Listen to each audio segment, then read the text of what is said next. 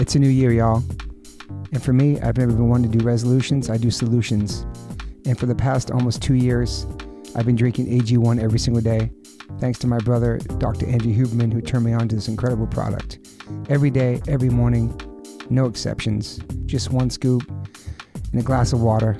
They also make packs that you can travel with. That's been very, very helpful for me as a active touring person. Having these packets with me all around the world has been really, really helpful. So if you're a musician or somebody that is always on the go, the travel packs are incredible. AG1 delivers my daily dose of vitamins, minerals, and pre and probiotics. It's very powerful, it's very healthy, and it's really simple, man. Healthy aging shouldn't feel complicated. The thought of taking multiple supplements and all these types of vitamins and stuff and powders, it's truly exhausting for me. I've never been one to take a lot of multivitamins anyway throughout my whole life. I always prided myself in just eating vegetables and eating all the stuff I need naturally, not in a pill form. So this is incredible. It covers my nutrient gaps. It supports my mental and physical health. AG1 is hassle-free, 60 seconds every morning. It's the high-quality ingredients of pre and probiotics, adaptogens and antioxidants, and whole food sourced nutrients. I drink it every single day. Every batch of AG1s goes through rigorous testing processes, and their ingredients are sourced for absorption, potency, and nutrient density. If there's one product I can suggest you guys, is the AG1s, man. This has been a life changer for me. So go to ag1.com/OLLC and you can get a free 1-year supply of vitamin D3 and K2 and 5 free AG1 travel packs with your first purchase. With AG1, I know I'm getting essential brain, gut, and immune health support, vitamins, probiotics, and nutrients for the day, and it's helped my mental and physical. So if there's one thing I can recommend to you guys, it's AG1s. It's my nutritional insurance. I pride myself as almost being 54 years old, not going to the doctor all the time, knock on wood. I've been healthy my whole life and try to strive to be a healthy person, stay young, stay full of energy, and still do the things I love that I did as a kid. That's why I still skateboard, play music, exercise. So start the year off right. AG1, ag1.com/OLLC. Yo, Liquid Death, thank you so much for hydrating all my guests, taking care of me and my family and my friends. Love your water, love your brand, love what you stand for, love what you give back to the community. If you want to learn more about Liquid Death and how it started, listen to episode 115 with the co-founder, owner, and creator of Liquid Death, Mike Cesario. Just a punk rock skateboarding kid from Delaware with a dream. It's an incredible story, incredible journey. So if you go liquiddeath.com/Toby, you get free shipping on any items you order from liquiddeath.com. If you want to just get Liquid Death water, go to amazon.com. But for the merchandise and other cool items, exclusive items, go to liquiddeath.com/Toby and get free shipping. Thank you so much, Liquid Death. Death to plastic, murder your thirst, stay hydrated. You know H2O saves lives. Welcome. Now I'm recording. Welcome to the One Life One Chance podcast. I'm your host, Toby Morse. And to my right, you can hear me laughing and saying, Mr. Derek Green's back on the pod with me. What's Thanks up? for being here, Derek Green. And then right across from me, this is going to be just part 2. The first time I did it was a couple years ago. It was over the phone. I hate doing it over the phone, but we did it. It was awesome. Back on the podcast, my brother from another mother, Mr. Matt Henderson. Yeah. What up? I want to go on record saying we're all wearing glasses, and then we met each other. We didn't wear glasses. Wow. Yes. We're all Agreed. in our 50s. Agreed. Insane. 2 of us had colonoscopies. And I'm seeing more people join the crew. Yeah, for sure. Yeah, Seeing it, it's seeing a more. posse. And me and Matt are part of the Clean Colon crew. We had Yes. colonoscopies, and Yes. you inspired me. And Derek's up Excellent. next. Yeah, thank you. Just putting that out there. Whatever. I mean, because you're a responsible, healthy human, and hopefully I inspired you because it was really Well, and I we faced my inspire fears. others, right? I Yeah. mean, go. It's definitely on my cedar cyanide app. It keeps popping up. Oh, is that right? Yeah. A reminder? A reminder like, Hey, it's listen. that time. Listen, I mean, what colon cancer, right? I mean, that's, Yeah, man. you know, I'm 52 years old. Yeah. I am in that demographic God now. bless. You You know? don't look 52. Well, thank you. Yeah, you look Appreciate great. that. I'm 52 great next shape. month. You look good too, Toby. Thank you. It's crazy getting older, wearing glasses, getting colonoscopies. This is a different way we think now, you know? Yeah, I can read now. Yeah. Before I was just like, I don't need Were glasses. you playing the trombone? That's what I was told. The I would- trombone with the Oh, phone. yeah. Oh yeah, yeah. I was definitely playing the trombone. Just like, oh yeah, I think it's the lighting in here. Were you in We just denial? make a little. But I already knew that I needed glasses for Yeah. some time now. So I know. I see people I know, they're always like squinting, looking at their phones. I'm like, where's your glass? Oh, in my pocket. Anyone? Put 'em on, man. primarily for reading, though. you know. Well, that's what I needed them for originally. Okay. But taking them on and off was just, I got tired of doing that, so I would just keep them on. And then, and I know people have the rumor or the myth that if you wear glasses more, it makes your eyes worse if you don't really I heard need that them. too. I don't think it's true, though. Okay. The last,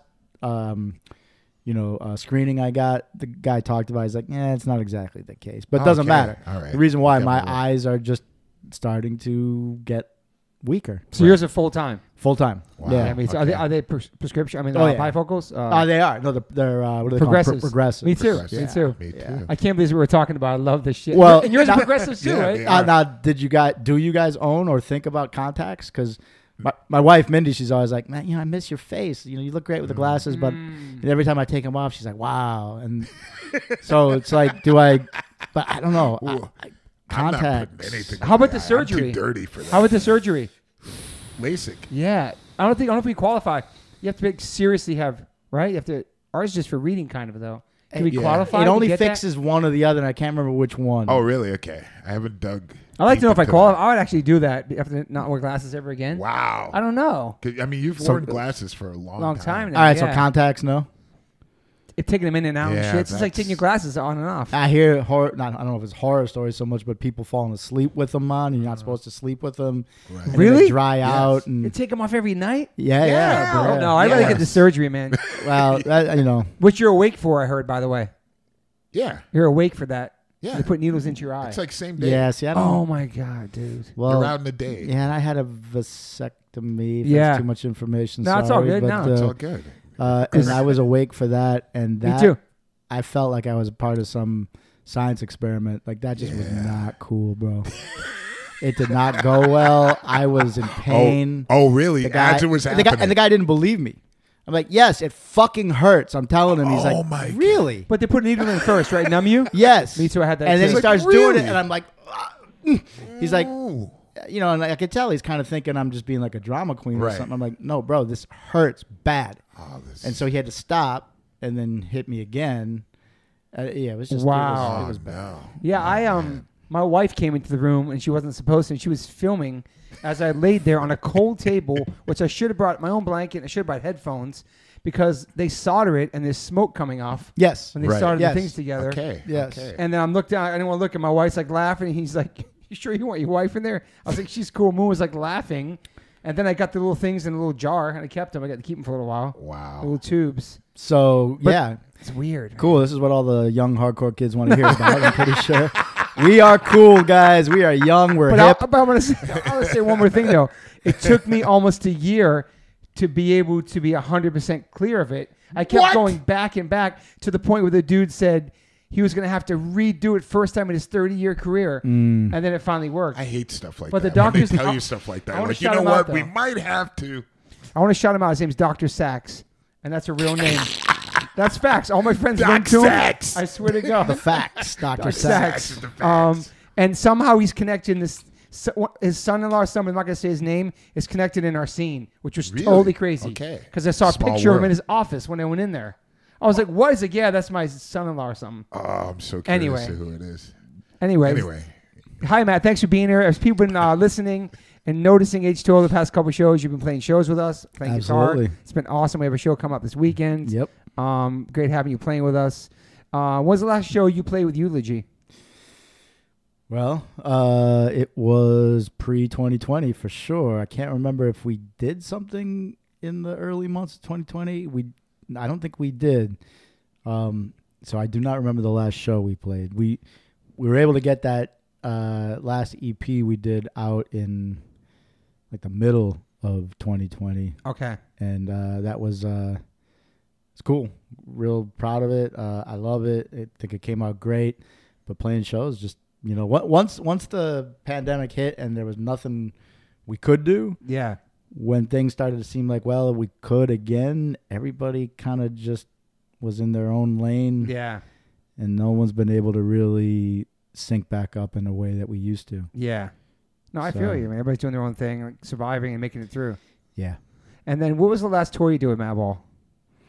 The last tour I did with Madball would have been 2016 in Europe for the Full tour? Yeah, it was a demonstrate my style anniversary. That's anniversary. right. Yep. Wow. And then here and there you jump on when they come to LA sometimes, you play a song or so. Yeah, I mean, yep, that'll Yeah. happen for sure. Could you, since you have 3 boys and a wife, could you go on tour for a long time depending what the situation was, right? Yeah, I mean, I've been lucky to do it for like a 10-day run, right? Those Yeah. types Great. of things I can do. Thankfully I got a job that, is the 9 to 5, but I get vacation time that gives me chunks of time like that. So. And you worked at home even before the pandemic? You always worked at home? Yeah, I'm what they call the telecommuter. Yeah, Okay. and that's kind of I'm in IT, so everyone's doing things from a remote console anyway. So nothing changed for you really for work? For the no, pandemic? Okay. that's a good thing. That's amazing. Yeah. It's always from, and the company's based from Minneapolis, where you're from? They're headquartered in Minnesota. Yep. Minneapolis. I mean, I already had a good episode with you about your life, but I mean, we can't touch on Blind Approach in Minneapolis for sure. Did you ever see Blind Approach back in the day there? Bro. In '89, I was in Minneapolis. Were you? Oh wow! And How do I not know this story? Maybe I do and I forgot. I don't know if I told you this, but I was there because in my high school there was a thing that you would have to do. I think they give you like a month or 2 months where you can do a vocation, or you can leave school and do whatever it was. And I was like, I'm going to be a roadie for a band. And they're like, okay, so we'll see you when you come back. So I went to my friend's school up in. He was actually going to Marquette University in Wisconsin. Or no. In, Marquette Marquette's in Michigan. No, Marquette is Milwaukee. Milwaukee, area. yes. Yeah. Okay, Yep. so Yep. yes, it's in Wisconsin. So Wisconsin. he was like, hey, let's go to Minneapolis. His roommate was from there. Okay. And we wanted to see some shows. Yep. So I believe you were playing an Agnostic then, or no? Nope, I didn't join them until '90, and I left the Twin Cities to go to Boston to school in '89. So, Fuck. yeah. Where did I think you saw him?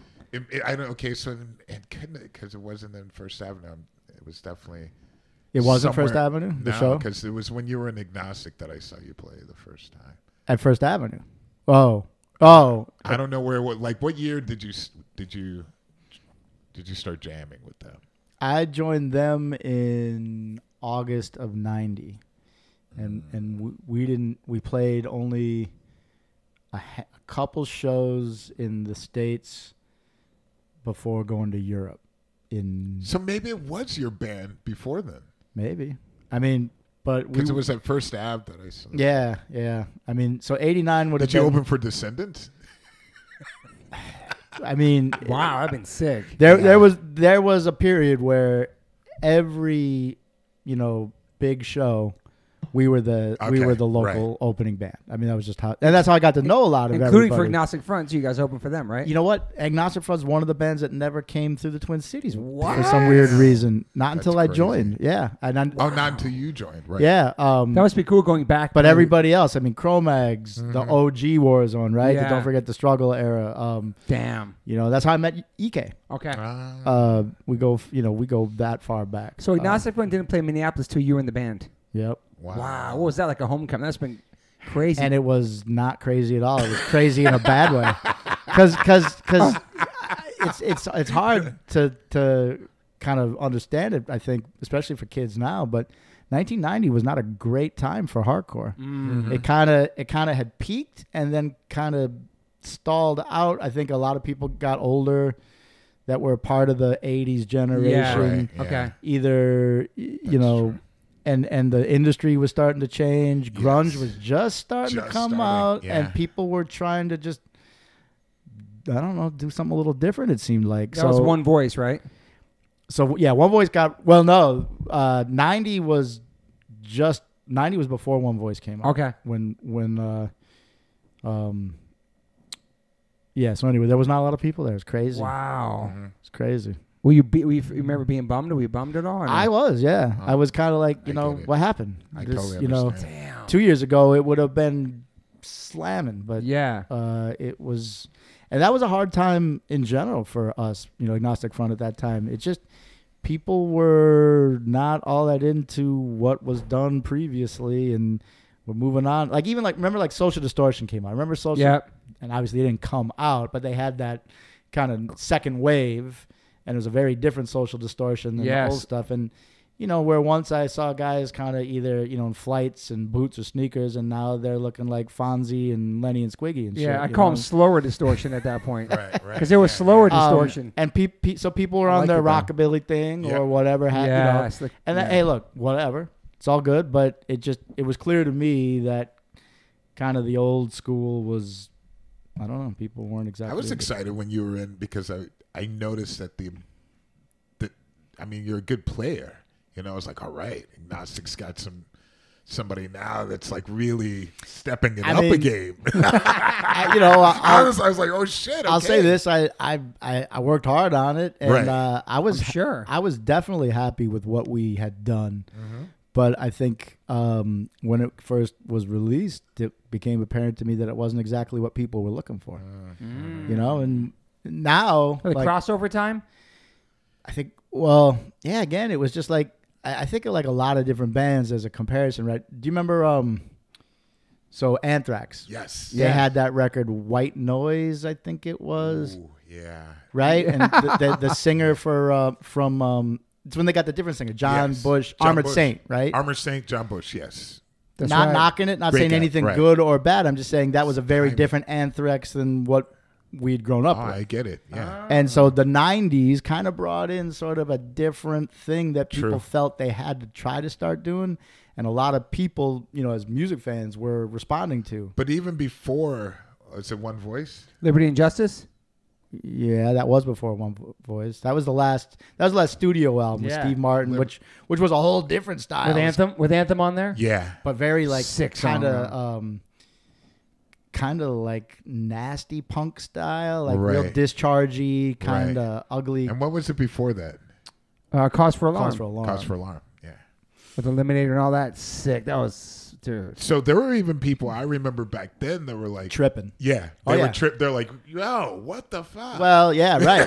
I mean, Victim in Pain for me was that absolutely that was the Agnostic Front record, and it was that perfect sweet spot of punk becoming hardcore. Yes. And Victim in Pain, Negative Approach, Tied Down. I agree. And I was still listening to like bands like GBH in those days, but then Minor Threat, Black Flag. Right. I mean, we had that lane of hardcore, and then all of a sudden it's like, well, wait, we're doing metal now. Yeah, and I was like, yo, this album's pretty interesting. But there were people like tripping. They were like, I was still getting threats of physical violence from like metalheads back in those days. Really? What? Punk rock was still punk rock then. Yeah. You know what I mean? I had a mohawk and shit. I went, by that time I was like the charged GBH look, right? Sick. And we used to deal with it all the time. I mean, St. Paul's got some really nasty white trash. And they, the meme, you see it around. I was punk when it used to be called Hey Faggot. Right. Yeah. Apologize for using that term, but that's literally the mentality of then, right? Jeez, I mean, man, come on, right? I mean, that's absolutely. I mean, they thought that we were freaks, right? Yeah. And you know what? I mean, we kind of embraced it. That's why we did it, and of course, yeah, definitely. And it was to challenge the norm, right? But point being, like, so metalheads were like, I still was into guitar, and I grew up listening to classic rock, and then whatever metal would have been out, in the early 80s.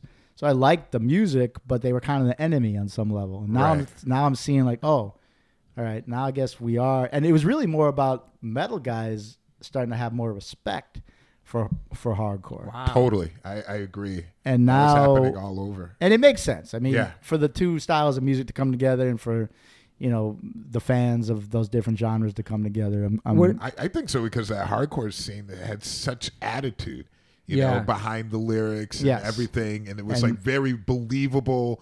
And and people who had been listening to metal who didn't have that as a part of their music clearly responded to that. Right. And then so they were able to kind of bring some of that into their realm, and we were able to bring some of the power and just hugeness that their music was delivering. Right. Yeah. Yeah. Would DRI be the band that bridged that gap?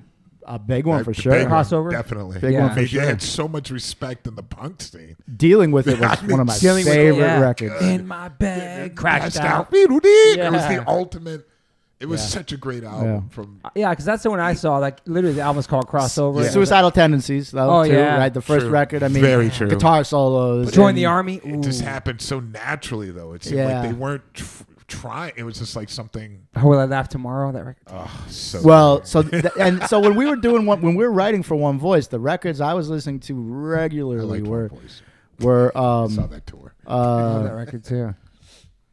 Slayer Seasons of the Abyss, which I know that's kind of a like we talk about Slayer fans. Yeah, Slayer fans are like, There's a mixed bag. You don't like there, that right? one?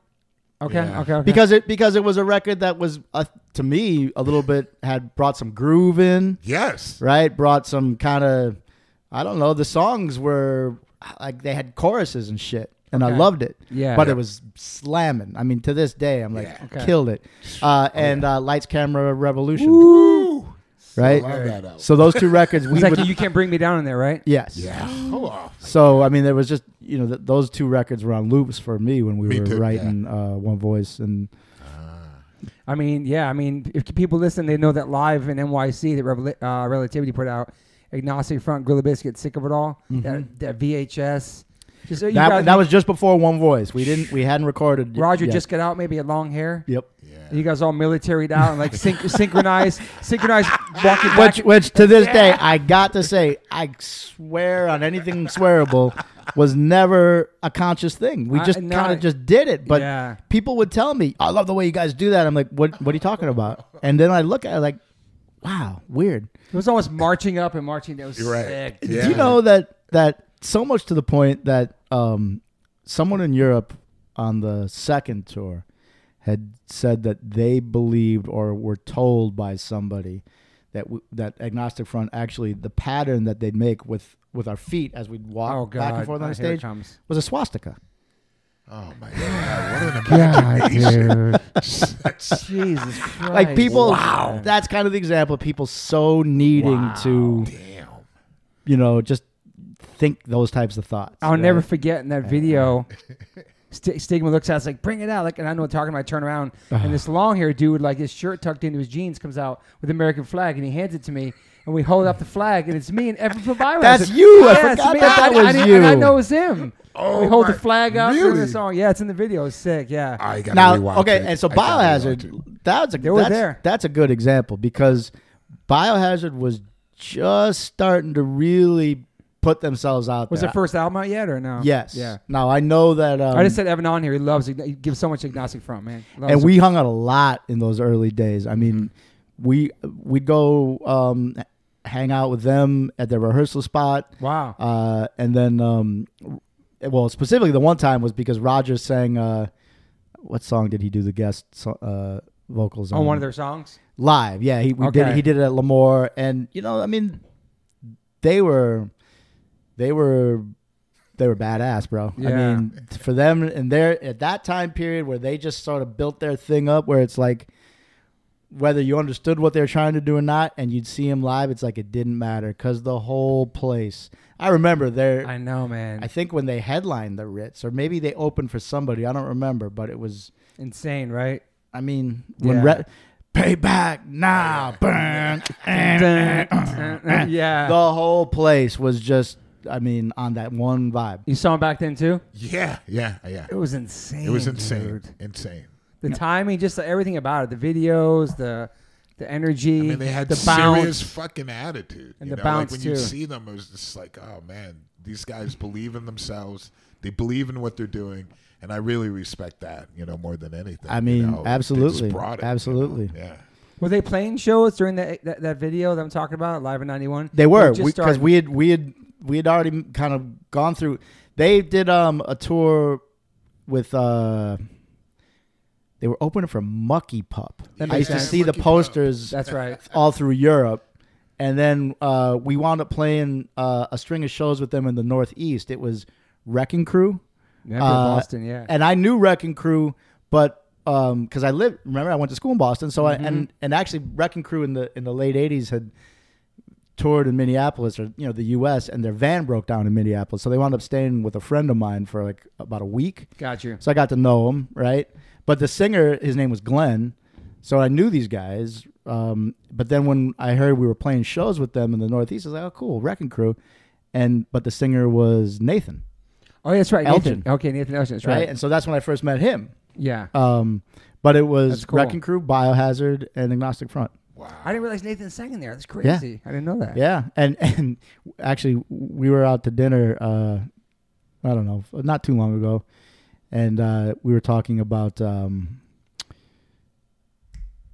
the airplane hangar, the Allentown Airport Music Hall. Yes, Allentown. Allentown. A lot of skins. A lot of riots. A Bro, lot of fights. It was Agnostic crazy. Front. I'm gonna try to remember the bill.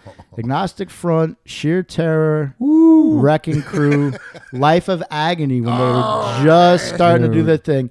Vision.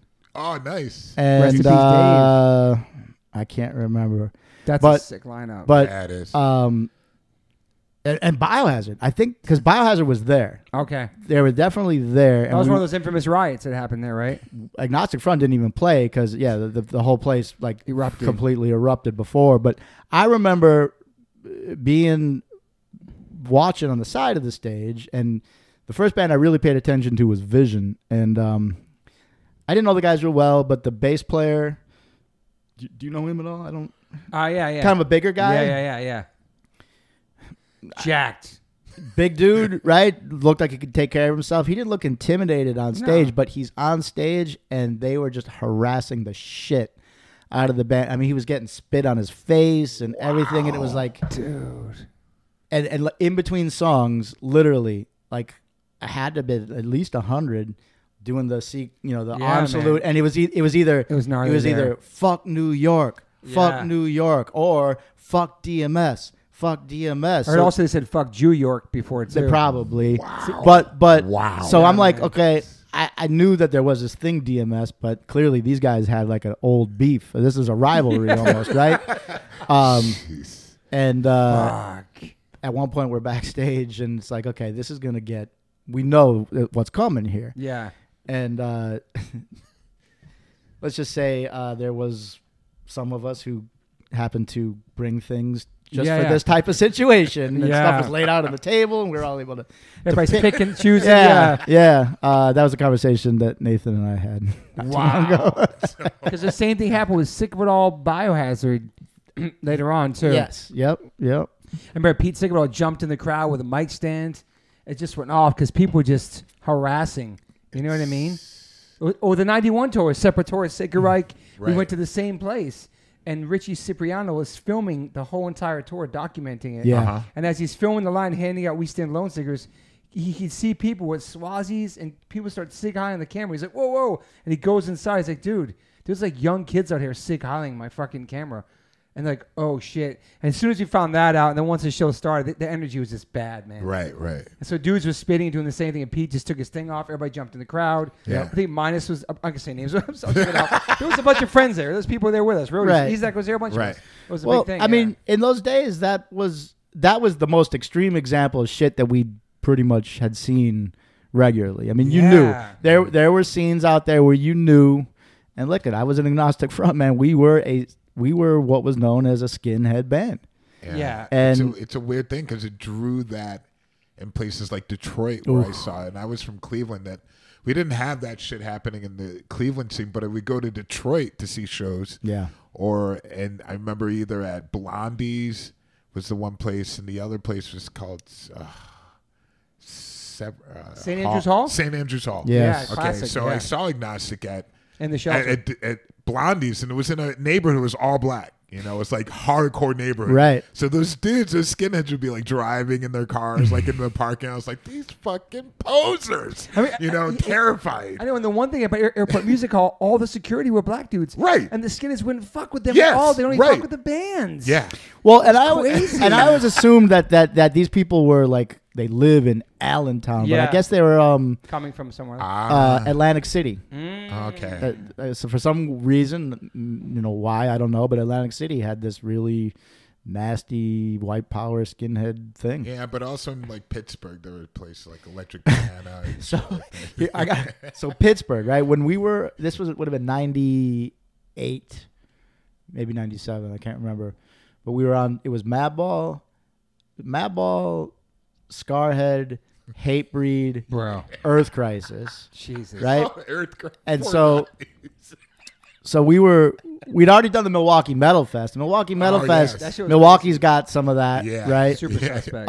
And then I know, Super yeah, very suspect. But then, so we do these shows, and we didn't really see much of this drama on the bigger shows when we Right. were together. But our booking agent at the time had us play like kind of one-offs in between on like days off. So we went to Harrisburg.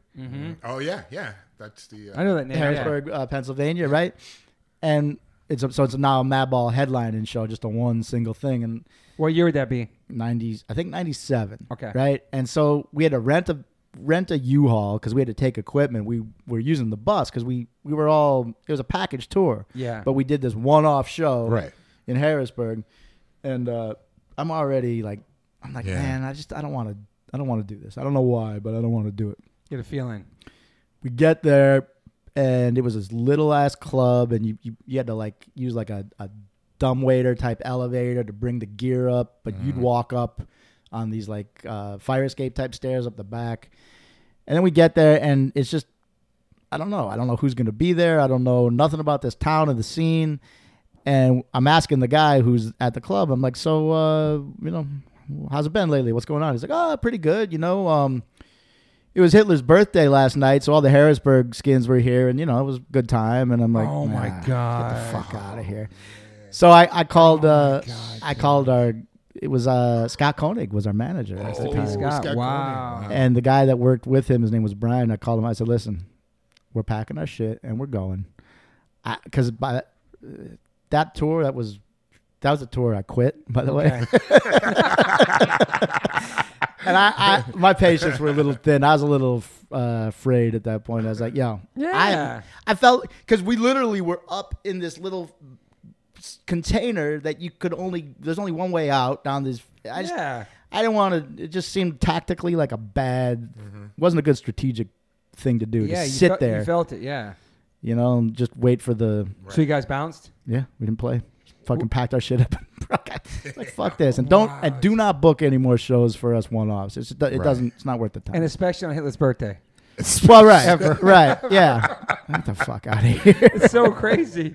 Is it true? Were you with Agnostic Front, or is it a true story where skinheads came to see Agnostic Front play and they locked the doors and told them what to play as long as they could play? It was like all a bunch of skins. Is that a true story? Is that like a urban legend myth? That sounds horrible. That they came, locked it, and like kind of ran shit. I never heard. Okay. I never heard that exactly, but there were times where you knew. Wow. There were times, unfortunately, where you knew whose house you were in. Right. Yeah. And it wasn't Run's house. Right. And Absolutely not Run's house. look it, and in those earlier days too, it wasn't always real clear, right? Right. Yeah. Yeah. Because skinheads, right? And you had anything from communist skinheads to Sharp. to pro-American skinheads, but not racist. Right.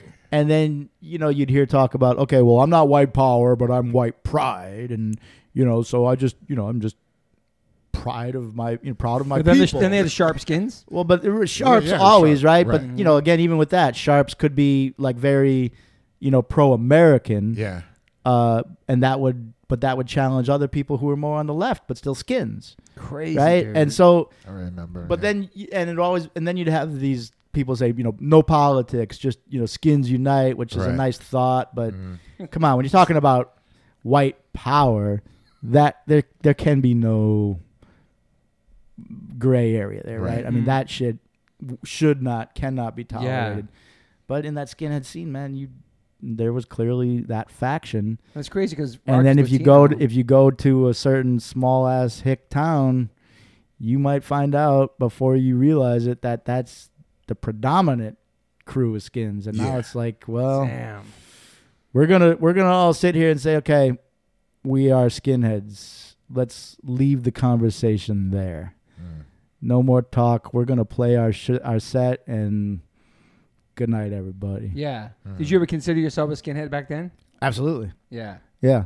Yeah. Were you boots and braced up and shit back then? Well, that was more like what they call the sneaker skin. Yeah, right? I like that too. But that was the New York thing. That's a New York thing. That was the New York Joe thing. Bruno, all these dudes were sneakers. Absolutely. Yeah. And that, to me, like interesting. That was, so skinhead clearly to me, well, it can't be racist. How can you say skinheads are, if you're a skinhead, you are racist? There's no debate there. When I was so familiar with that New York scene, right? Totally. And that was that was my reference. Yeah. But sneaker skins. If you went to like Dallas, Fort Worth, Texas, that got a little dicey. It's crazy because Roger's Latino, and it's I mean, he'd even say it at this show, like in Detroit. I remember Freddie came up and look sang. From day one, united and strong, blacks and whites, but united and strong, punks and I skins. didn't understand. I was like, why are these motherfuckers here? And then Roger's like, yo, I'm fucking Cuban, because they were Sikh-Hiling and shit. And then they were just so ignorant. They just had no fucking clue. No matter what you could say, they just didn't get it. But we had this, and so we had one of those kind of tense shows in Dallas, and I remember being outside afterwards, and actually, I grew up in St. Paul. St. Paul happens to be the birthplace of the largest, most popular white power skinhead band from America. Bound for Glory. Okay. Did not know that. I know that. So I knew a couple of those guys before that was the thing. Gotcha. Right? And then I knew that was the direction they had gone. And then when we were in Texas, there was a guy who was friends with all those guys, is what I was hearing. And I remember being outside after the show and just kind of standing around, and one guy was like, yo, so who's the kid from Minneapolis? I'm like, it's me. And it's like, all right. And, there was nothing said after that, but it's like we both know who we are and where we stand, right? Yeah. But this other guy came up and he was like, yo, man, I really, really like, I love your band, and I've been doing a lot of thinking, and all this shit, it's fucked up. I don't want to be like this. I don't want to, get wrapped up, and it just brings trouble and violence to me and my people. And by his people, he meant like his family and his friends, right? Yeah. And the point I'm trying to get at is, if you're able to sit and give people a chance to communicate, you might find that they're stuck in their situation because they didn't know any better, or they didn't realize that they were actually around like maybe ignorant people, and once they get exposure and a little acceptance from people who got a different way of thinking, you can bring those people in. Totally. Definitely. And I'd like to think and that, if they read lyrics once in a while of the bands that they know. well, yeah, no shit. No shit. Right. Do you know what I mean, though? It's like... No, but you're right. I definitely had that feeling a lot of the times back in the day, that if you had that conversation, with some of those people, that you could communicate, like get some type of understanding or reasoning and slowly break some... Well...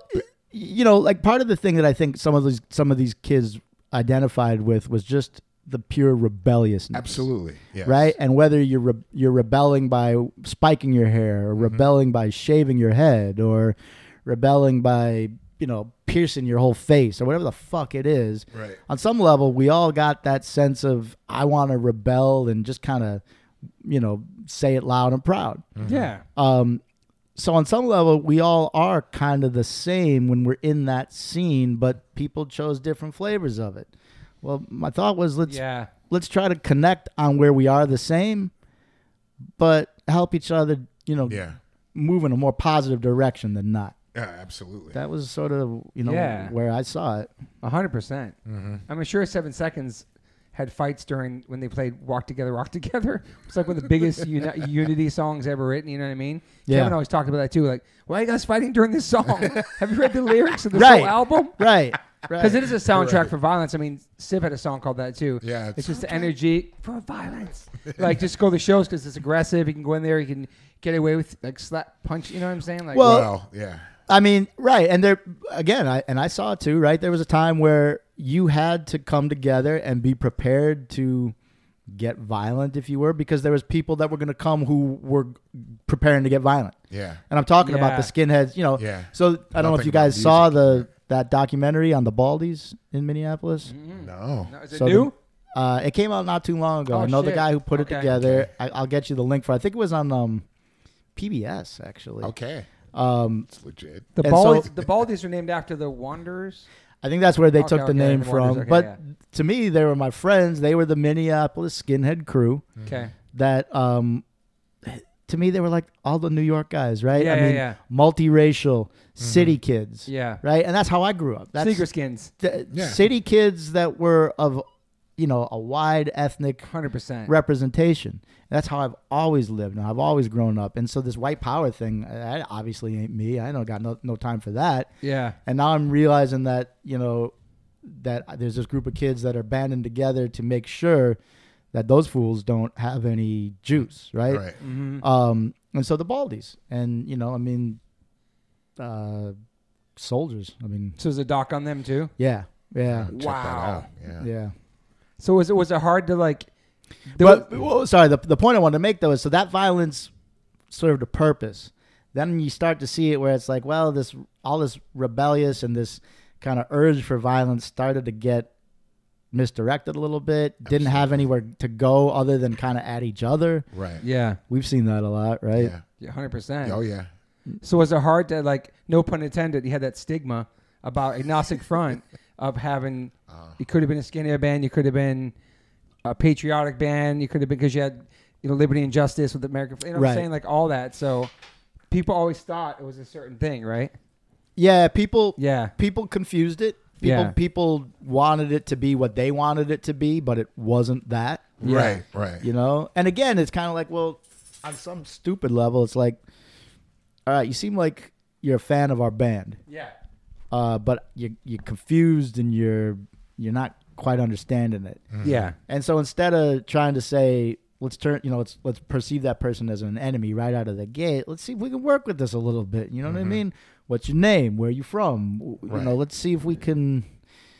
It turns out we're here together at this fucking club tonight, right? Let's figure this out, right? I mean, maybe we will be coming to blows. Maybe there will be a big problem, or maybe we can all agree. We're just gonna figure out another way to deal with this. You know what I mean? Yeah, but it wasn't like that every single night for you guys. No. No. But it.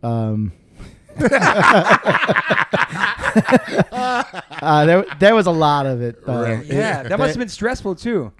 Yeah. Very stressful. Yeah. Yeah. And were you ever like a party guy back there or anything like that? Were you always kind of? Yeah, I was. I mean, I grew up with, sort of.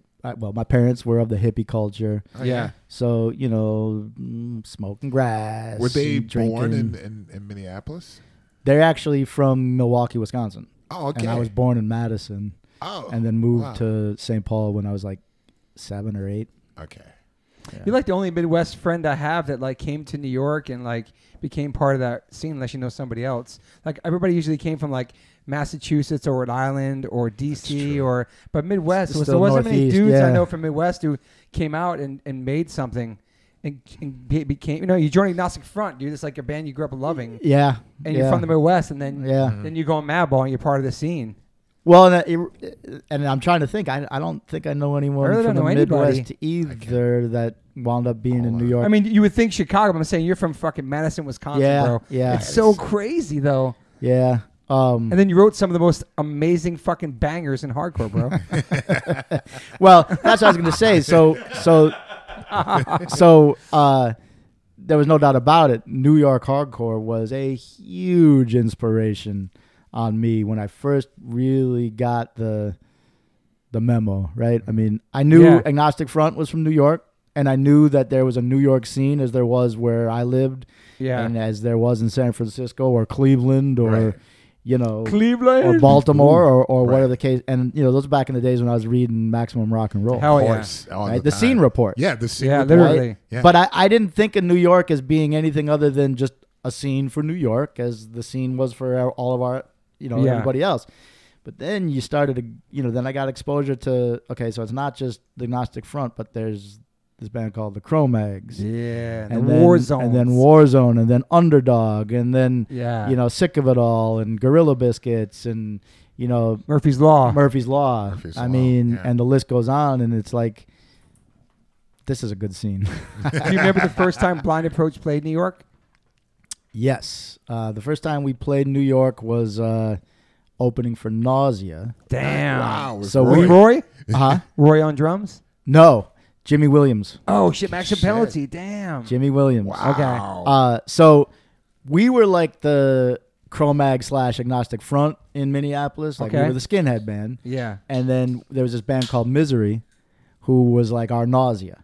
Okay. Right? Okay. You know, except they didn't have a girl singer and none of us were married to her. And you weren't squatters, yeah. Right, and we weren't squatters. Well, the Misery guys, I mean, they were... Okay. I mean, they were... And so they were good friends with Nausea. Gotcha. And so so when we got this, you know, God bless him, my friend Chip, who was the singer, this was pre-internet, right? Mm-hmm. This was pre-cell phone. Mm-hmm.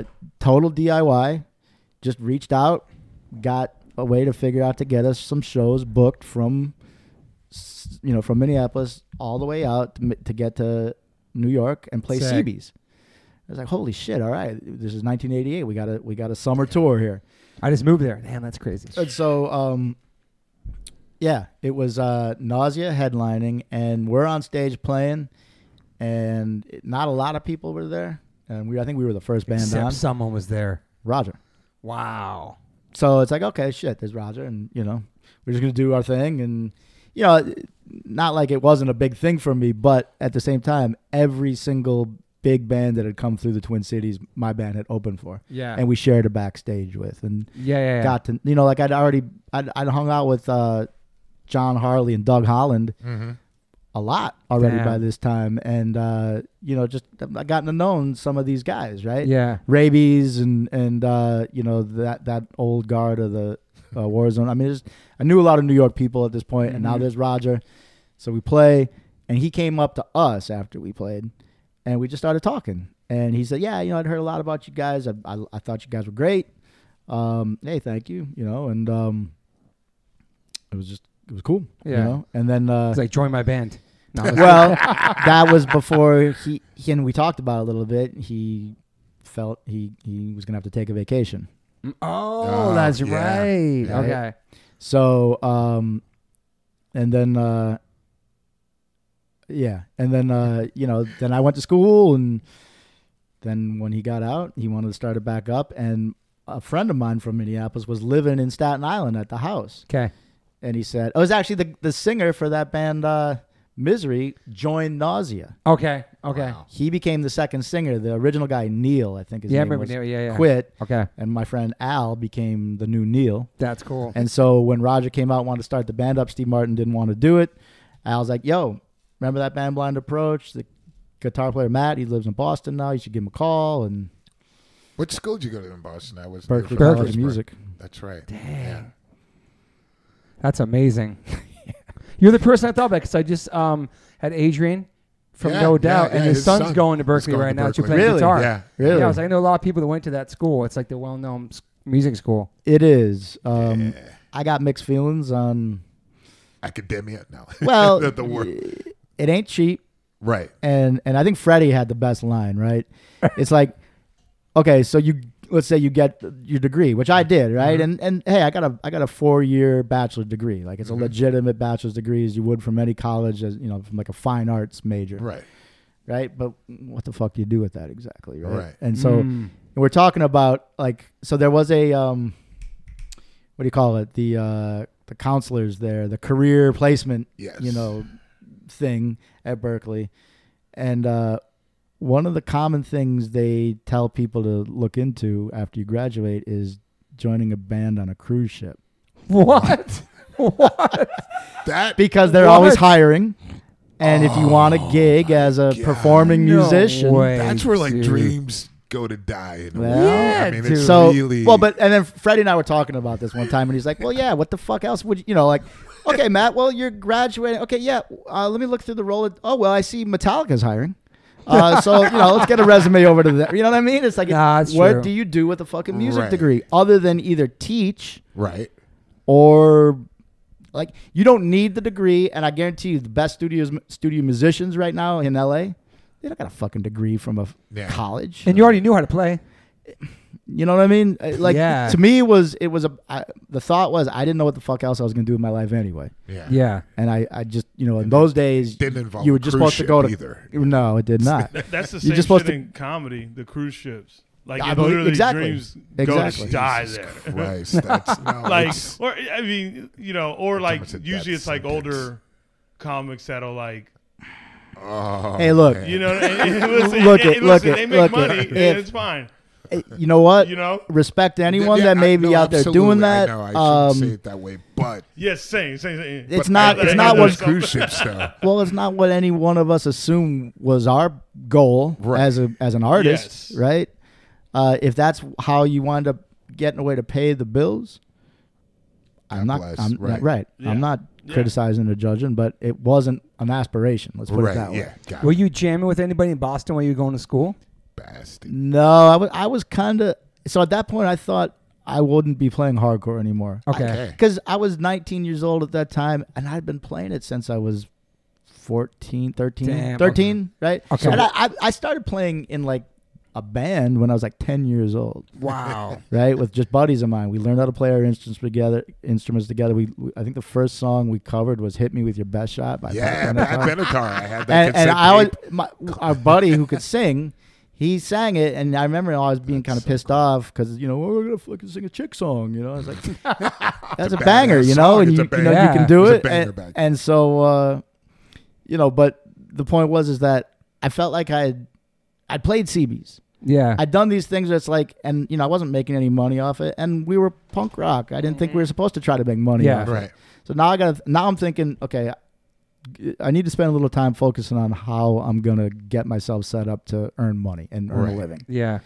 Were And there any other styles you were thinking that you would be interested in playing? or- the plan for me was to just get as good as I could on the guitar, Right. and see what might be able to come from that. But in Studio. parallel, studio. Studio.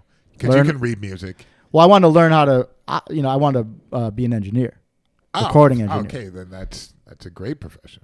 So it was, Yeah. but that was hard from a school standpoint. It's called a dual major, Mm-hmm. and the performance track, especially at Berkeley, you got to spend a lot of time learning kind of complex pieces. And Right.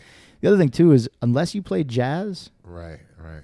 I'm telling you, That's what I was going to ask. it's a next. rough. It's not easy at Yeah. that school, and jazz is not something you can just decide you want to play. Right. No. I consider myself proficient as a musician, but I'm not a good jazz musician. Okay. And I enjoy it. I know I am a fan of jazz.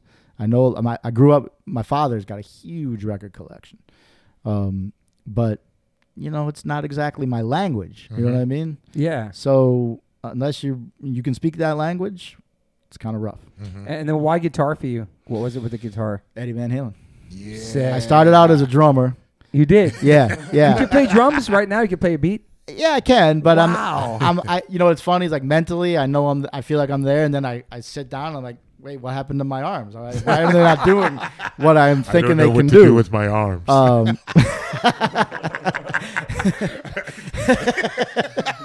Ricky Bobby, right? Is that- yeah. Oh God. So Kiss was the first thing for me that really, put me. It was like Derek yo. loves Kiss. By the way. I mean, and before that, I knew who Keith Moon of the Who was, and I knew what rock and roll drumming was. But at 7 years old, Kiss was like superheroes that played, Definitely. heavy music, It's and a it just perfect way of putting it. was, Superheroes. and play music. I had an uncle who actually went to Berkeley for a little bit, Okay. and he had a drum kit that I first got some, hands exposure to, and it's like, yeah, this is fun. So, played drums for a while, and I would, play along the Kiss records, and then I wound up meeting a kid at school. We're 10 years old. He had both a drum kit and an electric guitar, little cheap bullshit guitar with a little cheap bullshit amp, and he could play these. He wrote his own songs, and he had a name like stupid names like Fruit Loops and Oatmeal, and they were just these single string little jams like ding ding ding ding ding ding Right. ding ding ding ding ding ding, and I get behind the kit, boom boom bat boom boom bat, and I was like, yo, we're jamming. Like Yeah. it didn't matter Sick. to me how good the Right. song was, but it's like let's jam. That's cool. And then yeah. eventually, so this guy who was our music, I went to this school called Open School. It was like alternative education Sounds type, badass. hippie type, origination of philosophy. Freedom is responsibility. We don't grade here. We evaluate. Wow. That sounds like some of the current schools now. Too. They're awesome right now. Listen, though. For sure. The problem is that it turned into just a dumping ground for the district, for all the problem kids that got kicked out of every other school. Okay. Throw them there. And that was you. And it did. No, my parents would put me there because they believed in the vision. Yeah. Okay. You know. Oh, see, I had to go there. Well, but I knew a lot of you, right? I mean, you're my people. You're my people. I mean, and literally at like 12 years old, I'm standing outside with teachers smoking a cigarette in between classes. Wow. It was that type of bullshit. It's straight up like that. Yep. Yeah. So it wasn't like a real deal. fame school or anything like that. Well, there were some talented. No, it wasn't. It wasn't as like disciplined. Like No, that. no, Okay. there was no discipline. That was Okay. the problem. All right. At Georgia, But- because the school I went to, that exact same, we weren't allowed to bring backpacks or anything. Was yours like that? Well, I'm going back to the early 80s at this point. Oh, Like late okay. 70s, early 80s. Oh, I thought you were like 20-something. Never mind. Yeah, so but I know what you're talking about. Right? I understand why you're saying Yeah, that. No yeah. backpacks. Yeah, okay. We weren't allowed didn't to carry have that backpacks. problem yet. But like the teachers smoking a cigarette, like, yeah, that's Well, just what it was. Yeah, I mean, It's so wild. It's like the craziest schools. but we had a music teacher, Yeah. and he was a younger guy who played in like local R&B bands. He was a sax player, Oh, nice. technically, but he could play guitar. And I remember, so somebody was, oh shit, we got a music class. There's a teacher there. And he's Go see playing what's saxophone. going on. Which saxophone he had was the instrument of choice? He had an in the electric 80s? guitar though. Oh. And he played some Led Zeppelin song, and it blew my mind. Damn. Like, cause now I'm seeing like somebody in front of me playing electric guitar, and it sounds kind of like the record. And I'm like, and so I told my friend who was the drummer or who was playing guitar with Yeah. me, and I said, "Yo, go learn some shit from him. He can teach you how to play like real songs." Yeah. And he's like, I don't really wanna, And I'm like, fuck it, give it to me, I'll do it. And I remember taking that was when Van Halen, the record, first came out, and Eruption, right? And I said, God. listen to this. And this guy who could teach me all these different songs, like he could hear it by ear, and he could give me a dumbed down version of just about any classic rock song that I could kind of play. And he heard Eruption, he's like, that's not a guitar, that's like a synthesizer or something. Wow. Like, Oh, wow. I mean, because it was that mind blowing at the time. But yeah, Eddie Van Halen, guitar. That's what took it to the top. Yep. So when Roger gets out of prison, vacation. He Vacation. reaches out. Vacation. He reaches out and says, "You want to be in the new lineup for Agnostic Front, basically." Yeah. That's And right. I that think I meant saw you on that tour. quit school, Oh. just drop everything. And I didn't actually. I quit, but I was able to finish out the semester I was in. Yeah. But it's like it was a big decision to say, okay, I'm gonna get into the mix here. But it was also like, well, what the fuck? You are a musician. You have a chance now to join a band who's signed to a significant At that time. independent label. Was it Relativity? It was. Yeah. Yes. Yeah, right? And he's talking about, a decent recording budget. We're going to record in Effect Records, yeah. in a 24-track pro studio. We're going to go on tour in Europe, and it's booking agents. It was pro level Legit. type shit. So it's like, this is what you're supposed to do, I think, So Yeah. that's what I did. Was it hard to choose that over cruise ship? I mean, I thought about it long and hard. I still wonder if I made the right decision, but you can't go back. That's a sick move. That changed everything for you then. I mean, it did. Yeah. Damn. Had you been to Europe before? Nope. Wow. No. And they kill it over there, man. But that. Oh, is this the long crazy tour in the van or something? Yes. So Roger decides that we should not go with the other booking agency, which I think was MAD. Oh, Just okay. starting to get, or whatever else was out there. Right. We were going to go with the booking agency that Nausea went with. So this is like squats, very DIY. Yeah. I can imagine. I'm just guessing. bro, super squatty. Okay. Like we're talking ABC Europe. no Rios everywhere. Yeah, Europe. We're talking Europe, like very committed politically, communist affiliated. Like rocks in a bucket by the window to throw at. Yes. But they had their counterparts, right? They had legitimate, like, fascist. Yeah, they had like real, So and because we were skinhead American, we weren't exactly all that well liked. Were people protesting you guys over there? There was a little bit of that. Wow. And they were Italian brothers, and they were a little wacky, right? And they weren't organized, and we were late to every show, and long ass overnight van rides. We weren't making money. We were sleeping in squats, and it was not a fun experience, And again, is that 92? 1990. Damn. Yeah. It was December of 90. And it was intense, and it was pretty fucked up. It's a long tour too.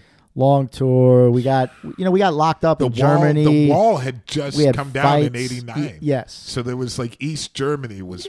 Things were still getting sorted out. Right. Yeah. You guys got arrested and locked up in Germany? Yeah.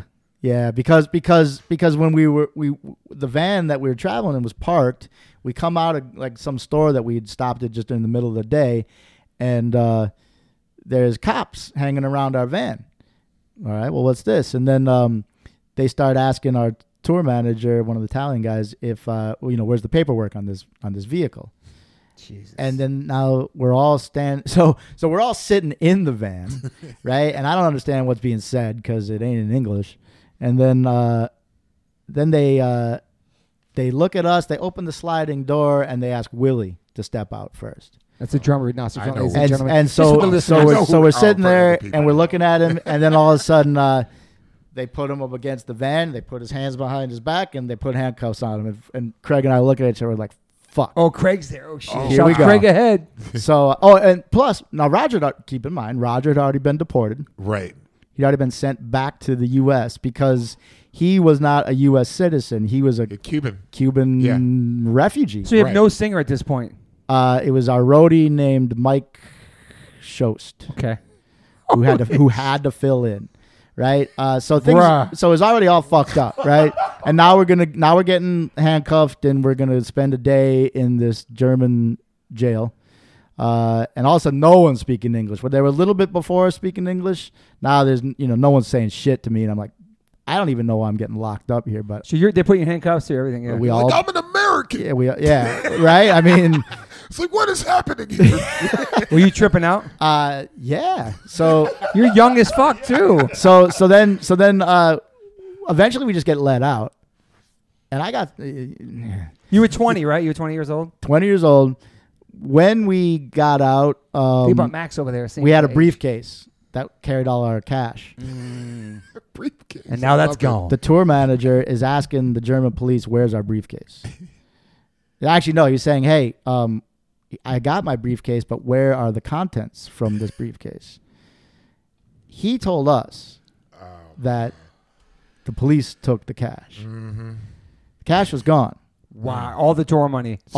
Surprise. Now, years later, I started to think a little differently about who may have actually taken that money. No way. Well, dude. I don't know. I just don't know. But that same night. Wow. So now we're late to the show, right? As we are all the time. And when we get to the show, the promoter, the kids are leaving because we were that late. Wow. The promoter doesn't want to pay us, and we don't have any fucking money. Or a singer. Yeah, it was just like that was the type of shit that went on that whole tour. I would have lost it, man. It was rough. You can make it through that tour, make it through any tour. Well, and here I am. And how much longer did you have the tour without Roger? Like, how many shows did that guy have to sing? A lot. I mean, it was like a probably a 30-day trip. Damn. That was, it was like the first third that he was there for, and then I can't imagine a 30-day tour in a van right now. I mean, it was long. It maybe not quite that long, but it was multiple weeks, and it was long. Man. I remember Freddie used to say that van tours in Europe take years off your life. And if you can go on a bus, go on a bus. It's brutal, man. It can be brutal. But I remember in '92, like we're talking about like the whole squatter fighting into the fascist. We were, is it Leipzig? Leipzig is East Coney Germany. Coney Island? Coney Island, Coney right? Island, yeah. With the indoor ramps and Yeah, shit. sick. So '92, after the show, it was a great show. We're sitting in the venue where the music is on, and they had a little compound. Like they had a couple different buildings, right? Yeah. One where you'd eat, one where people would actually live, I think, and sleep, and then where the venue where the bands played and the skateboarding, all that shit. Just sitting down, drinking a beer after we just cleaned everything up. Roger comes running in. Yo, we got beef. We got beef. Remember those days? Oh, Yo, yeah. there's beef. There's beef. And everyone drops what they're doing and goes running. So we go out, and this was the first tour with MAD, right? Big ass Mark. MAD Mark. Yeah. With a bandana around his face. The Nazis, they are coming. And I was like, yo, this is, here we go. And like, Craig and I look around. We start to break up furniture so we can get like a wooden stick in our hands. And wow, dude. I'm like, no, and there's a siren. There's like an air raid siren going on, and I'm like, yo, bro. They like whether I want to believe this is happening or not. These motherfuckers believe it's happening, and I'm thinking that it's probably happened before. That's why they got an air raid siren, and yeah. Absolutely. Nickel was no joke. He was our booking agent. Mark Nickel, yeah. For when I first went in my hardcore band in '93. Yeah. And he was like, you see this in Kreuzberg, you see all these stones lifted out of the road. We are using this to fight police and Nazis here. And this is no joke, man. Yeah. This is no joke. Yeah. Arnold Schwarzenegger? Is that who you are right now? Yeah, I am Arnold. But he was like that. With a little tinge of Jamaican, if I may say. I am Arnold man. Dude, Mark MAD drove the van when I was with Sickbird on 91 in Europe. Yes. He drove our van. Yeah. Wow. He drove our Crazy. van on that tour. Okay. Really? And that same tour, I remember we're sitting, I can't remember who was sitting in the front with him, but I was in the first bench. And early morning, windy and rainy, and all of a sudden, pop! What the fuck is?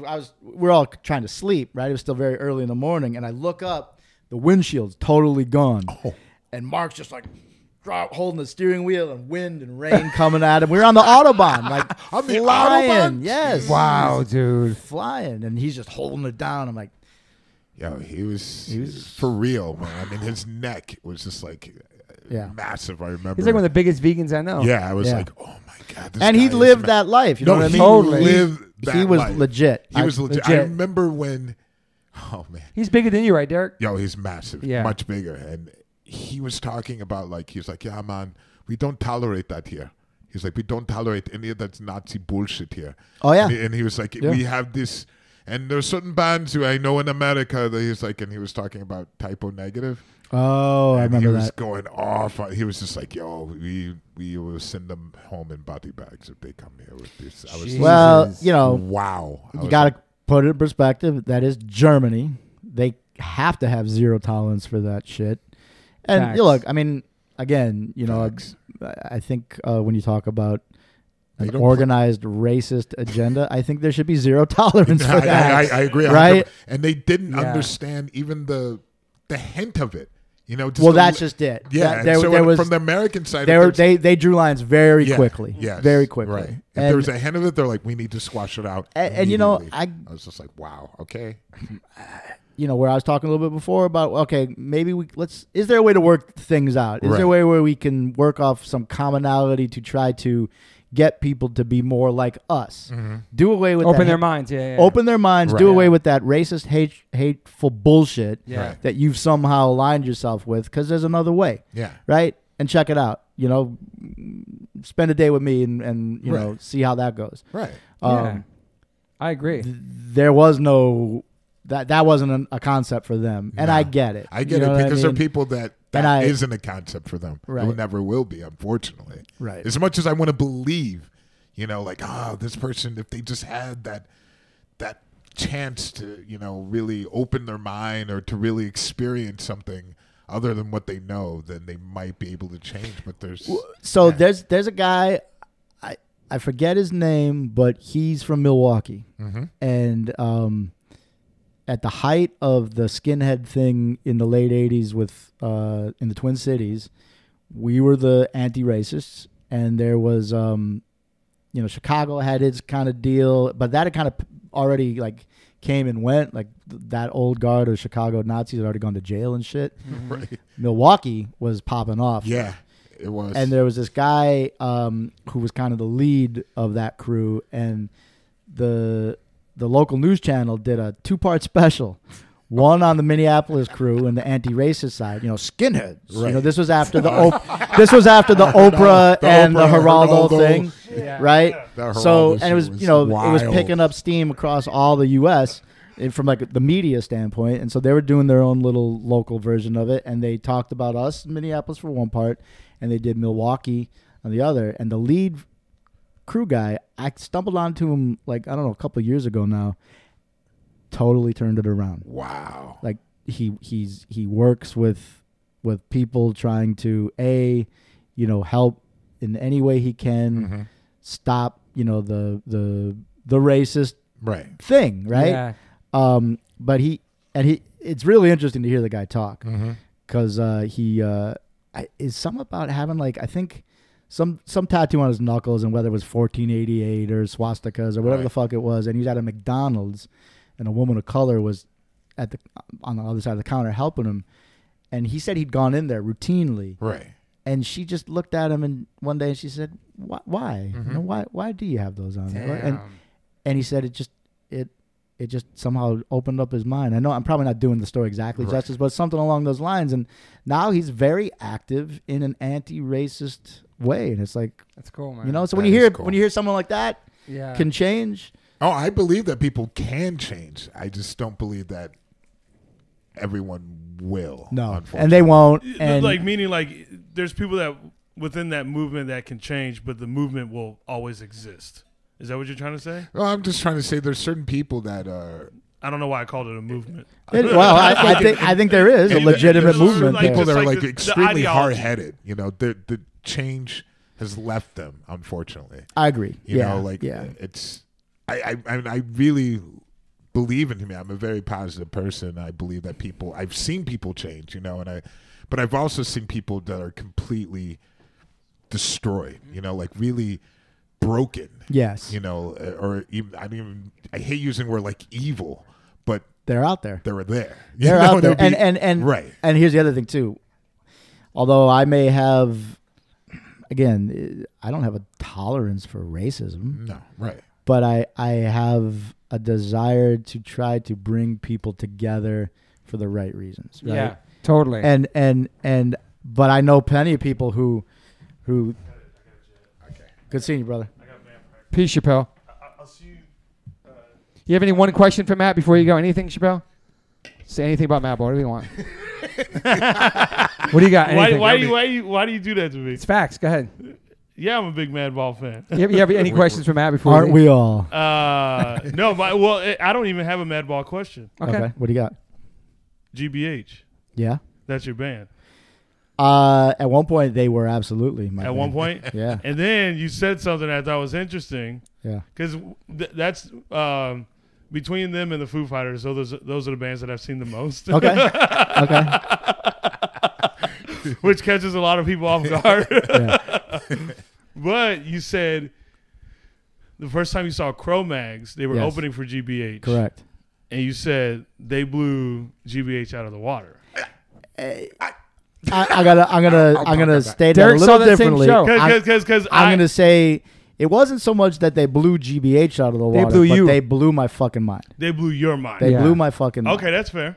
I mean, GBH to me. Look at you. Derek. GBH was already. Yeah. You knew who they were, and they did exactly what you wanted them to do, and they were great at it. But this Cro-Mag thing brought this whole different new. I mean, they were on fire, bro. They were on fire. I have to say, if you put that lineup together today, they'd still blow away GBH. I'm sorry. Cro-Mags is a powerhouse. Me personally, it's night and day, dude. But at the time that back happened, then, GBH were fucking GBH. Okay, I got you. But, Yeah. but it was like a Also, weird thing. Like they had to them say that, open. I was like, to say that, of course that's right. GBH is older. They're I gotta say this. those dudes are like They were at the time. Are they a lot older than Chromags? Yes. Okay, They're okay, close, my they're bad. probably Yeah. close, they're probably 60s, close okay. to their 70s. Okay, my bad. Okay. Yeah, They're I closer to mean, the 70s than they are. Yeah, so they were of they were course- like an earlier generation. Of, Right. Yeah. I think they And were still what technically year punk. was that? even. You saw them? 86. So it was, 86. it was just Yeah. That's their prime, And they- kind of though. Bro, yeah, they With already GBH. had been a band for Yeah. like 10 years. All right, yeah. I mean, they've been around for sure. Yeah, they for sure. got and City they were Babies. top of their game. Yeah. But 100%. but it was a little bit, kind of like, well, we've seen it a lot. We know who they are and what they You do. know- and yeah, it you wasn't know what exactly fresh and but exciting. Chromags was saying something new. Oh yeah. I mean, Exactly. it's like- That's, I mean, that's In your fair. face, man. Ugh, the intensity of that Insane era lineup. live was just. Yeah. And I mean, yeah, you see tattoos before, but those dudes looked like, I mean, It was insane, man. to me they were like the way I described Kiss as being Right. superheroes Yeah, that played yeah. heavy Yeah. music. Chromags to me kind of were the same type of thing. It was Yeah, like they just man. looked mean and nasty, and they just Yeah. killed it. The band was tight. The two guitars were in sync, and they were Dude. just you could not fuck with it. Yeah, yeah. I saw Chromags in the 80s. So don't hate on GBH. At the East Side in DC. I saw him in DC at the East Side. I was a sneaker skin. I pulled up. First time seeing Chromags with that original lineup at the East Side. And all the skins were there, and they came on with this intro, and they played, and Harley's up on top of the amps playing. Yeah. It was fucking scary. Yeah. And that night, somebody had stole John's Age of Quarrel painted denim vest, jacket he was wearing, and he was going. I saw him searching for it through the crowd. Somebody took it from backstage. It was scary, bro. It was so terrifying, too. intense. I dude, was man. 14 years old. when Wow. I saw the show. for Chromags. Chromags, and Yeah. I was Wow. I was terrifying. I was thrilled at the same Yeah. time. Right. I was just like watching all this like mayhem on stage, just like holy shit. Are I was they like, a lot older? not much older. I just at the time it seemed like, man, these It guys just are like seemed- I know. adults. Like, Yeah, Oh, right. okay. Yeah. rocking out. and Because it you was- said you were 14. I thought. I was, John's 59 now, and we're Yeah. 52. Oh, okay. Well, I mean, Okay. I was Okay. 16, and when you're 16 next to a 21-year-old, Yeah. that's 5 years. Yeah, That's yeah, not it's a like lot of that- time. It just Okay. seems like a lot back then. But Yeah. at that stage of maturity and everything, it's Oh, it's okay. a world that, of okay, difference. that makes sense. Because I thought you guys were all like the same age. Oh no. I mean, it's the same thing like Christian is Soaring Cab. They seem like yeah. way up here and so much older than us in the magazines, and now you Right. get to know them and they're only a couple years older. Right. But they seem It's so true. much older because Right. they're doing Yeah. such cool shit. Oh, I yeah, don't know. yeah, You know? exactly. You know what I mean? Oh, okay, Like, okay. So that was like Yeah. kind of like the look when you. But another GBH story though is like, so after Chromags came and just like blew everyone's mind away. Not just, I mean, I was like, damn, that band opened up for them, like, and then wow. then it was like, okay, they're back, GBH, and they're like, we have this band called The Accused. They're gonna come and open. Remember The Accused from Seattle, right? Yeah. Yep. And The Accused. I mean, I guess it's just because I had never seen Accused, and it was just like they were on fire at that time, and it just blew the They're a fucking great band. stage. Okay, They're great. Yeah. that's fair. And But so- I will say this about GBH because I saw them back in 2017 was the last time I saw them. I tried to see them again, but then the pandemic happened. But the last time I saw them, they're not necessarily like going crazy on Right. stage or anything like that, giving you like a wild performance. It's just their songs. People are just hyped at like Right. hearing Give me those. fire. Yeah, people that like so like the crowd is going to get Yeah. hyped for them regardless now, but now they're kind of just like because they're just old. You Yeah. know what I mean? Wow. So GBH you talking about? yeah. We played is it Reading Punk Festival in England? England, yeah. Right? 96. And they were on the bill. Wow. And Colin Yes. still was, I thought he was in great shape, good form. awesome. Mm-hmm. Top of the PA on one side, Mm-hmm. just jumped onto the stage. And it had to have been 15 feet Damn. in those MC boots, with them little ass heels Yeah. and shit, and didn't look like he, missed a step. Wow. All right, one more quick question Go before ahead, Chappelle. do you know anything about Havoc Records? I mean, maybe I'm familiar with it. And I'm just It's not. out of Minneapolis. Never mind. Maybe Oh, okay. that's after yours. And you brought up Misery. Yeah. I know they're crust. Yes, correct. Yeah. Yeah. So I thought there was a correlation with Havoc Records because the guy that What? runs Havoc Records Oh, is it? is like a crust punk. So Oh, okay. I thought there was like some correlation Okay. there. I tried to throw a deep cut. I'm sorry. No, that's good. That's good. Yeah, the Minneapolis scene, kept moving after I left. Yeah, that's what and I so was there gonna say. Yeah, like I was like, Yeah. that's probably because you moved what year? I missed that 89. part. 89. 89. Yeah. Oh, okay. Chappelle, what's one of your favorite Madball songs? Without even thinking from the top, if he wrote it or not, just name one of your favorite Madball songs. Gosh, that's kind of Let's tough. let's see if he wrote it. That's kind of tough because I Throw it like a out lot there. of them. Do I have a favorite? Down by Law. Yeah, Down Law. Yeah. I mean, Was that you, Matt? That was mine. that was you. Yeah. Damn. Oh, man, that isn't. Set it off. That's Hoya. Set it off, Hoya. Hold it shit. down. Hoya. Demonstrate Hoya. my style.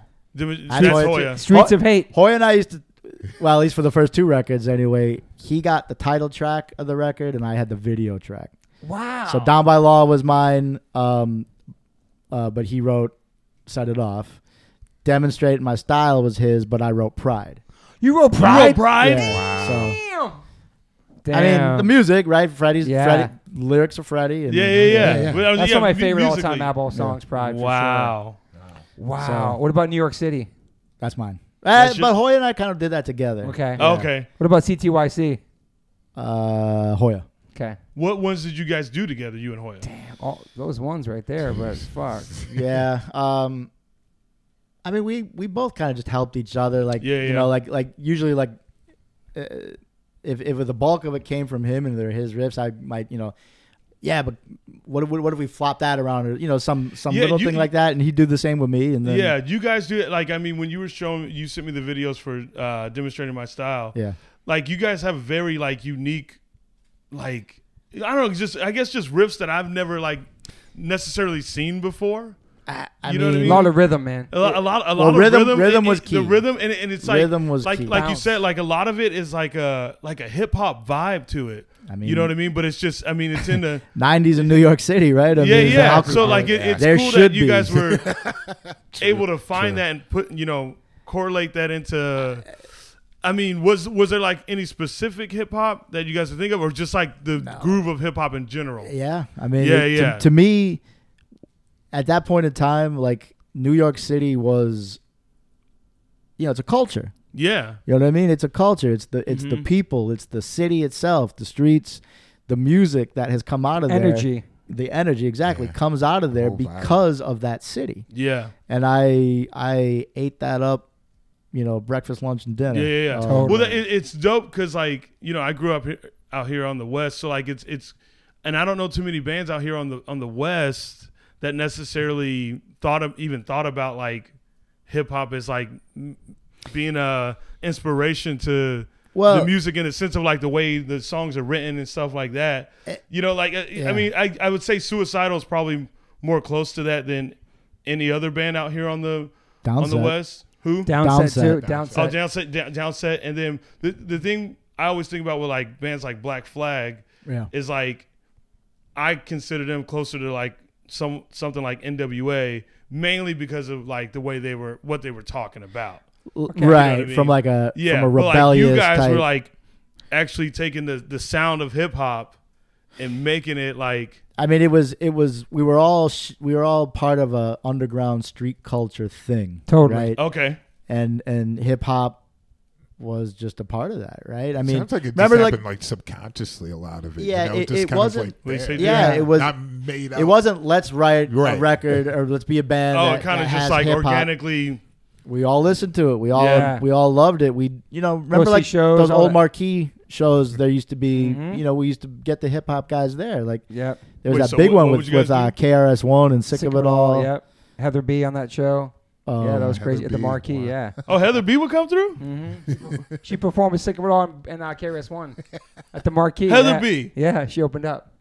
I have that flyer See, somewhere that's too. a different. Like I don't know. I just don't imagine that. Like Yeah. I don't know. Maybe you guys know like from the earlier days, but I don't know anything of the West. Like when I think about the West side of like punk and hardcore. Like yeah, it just kind of seemed hand in hand. Like KRS-One doing the Yeah. intro on Yeah. Sick of It All's first album in '89. Blastmaster That KRS-One. one. Spreading the hardcore reality in '89, you suckers. That was the intro, yeah. That was sick. All that shit, insane. man. Yeah. Like that was just New York everything. Yeah, exactly. To me, Yeah. that was what New York culture was. Because Yeah. we go to CB's matinee and then go see a hip hop group at the Limelight that night, or go to the Palladium where my wife worked, or, Yep. or go to Yeah. the Ritz, or go somewhere else. Yep. Lou Sickabadall's girlfriend worked at the Ritz. She used to take care of us all the time. Every show we could go to, didn't matter. So Yeah. you could see a CB's matinee and go there, or Yeah, the cultures It's just seem to really intertwined mesh and well. mixed. Yeah. Like there's like that photo I brought up where Madball's like with the pit bulls and stuff. Yeah, in the alley, Yeah, yeah. like in the alleyway. back to set it off. Yeah, Yeah, with like that. I mean, that's Paulie the dope. Bulldog. I mean- Paulie. I mean, think about this. Derek Green moves there from Ohio. He's a hardcore kid. He's working at Fat Farm, Yeah. a hip hop clothing store, and he's a hardcore kid. You know what I'm Yeah, saying? Like, yeah. It's crazy. Like, we just in So the mix, funny. bro. Yeah. Like, so Yeah. crazy. Yeah. It's just the timing, the energy, that era, the 90s. It all meshed together, man. It was Yeah. beautiful, man. And also, New York is a city where everything is like on top of each other. You know, Yeah. like Yeah. in LA and California, things are so spread out and That's segregated, true. Almost like a big small Right. town. and really Yeah. segregated guess. in a lot of ways. You have the OC. You know, you have that vibe there. Yeah, and yeah. then- Venice. I mean, there's places in New York that are like that, but at the same time, people are on top of each other no matter what. You know, You can't escape. Yeah, Yep. Bumping into different people into different things. yeah. Yep. Were you completely burnt, fried of touring and being music when you were done with Agnostic Front? And, like, was it hard to join Madball, or was Yeah, that I was natural gonna ask. progression? Kind of the same thing, yeah. Because, I mean, remember, Agnostic Front broke up. Right. Yes. We broke up because it fucking sucked. Like, it was, like, we weren't making money.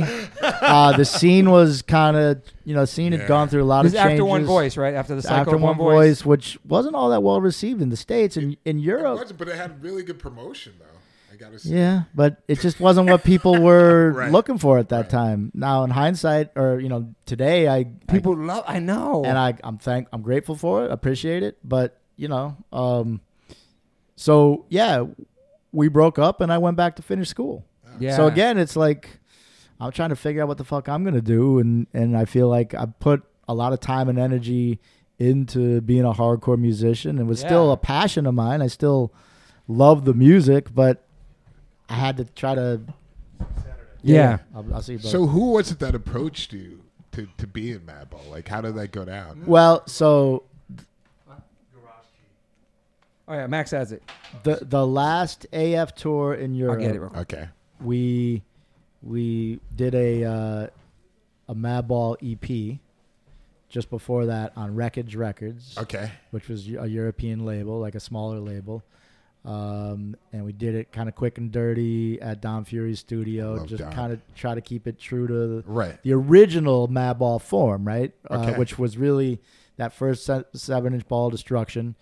Just go in and, make it real grimy and kind of quick and, have this young kid just scream on top of it. Right. And there you go.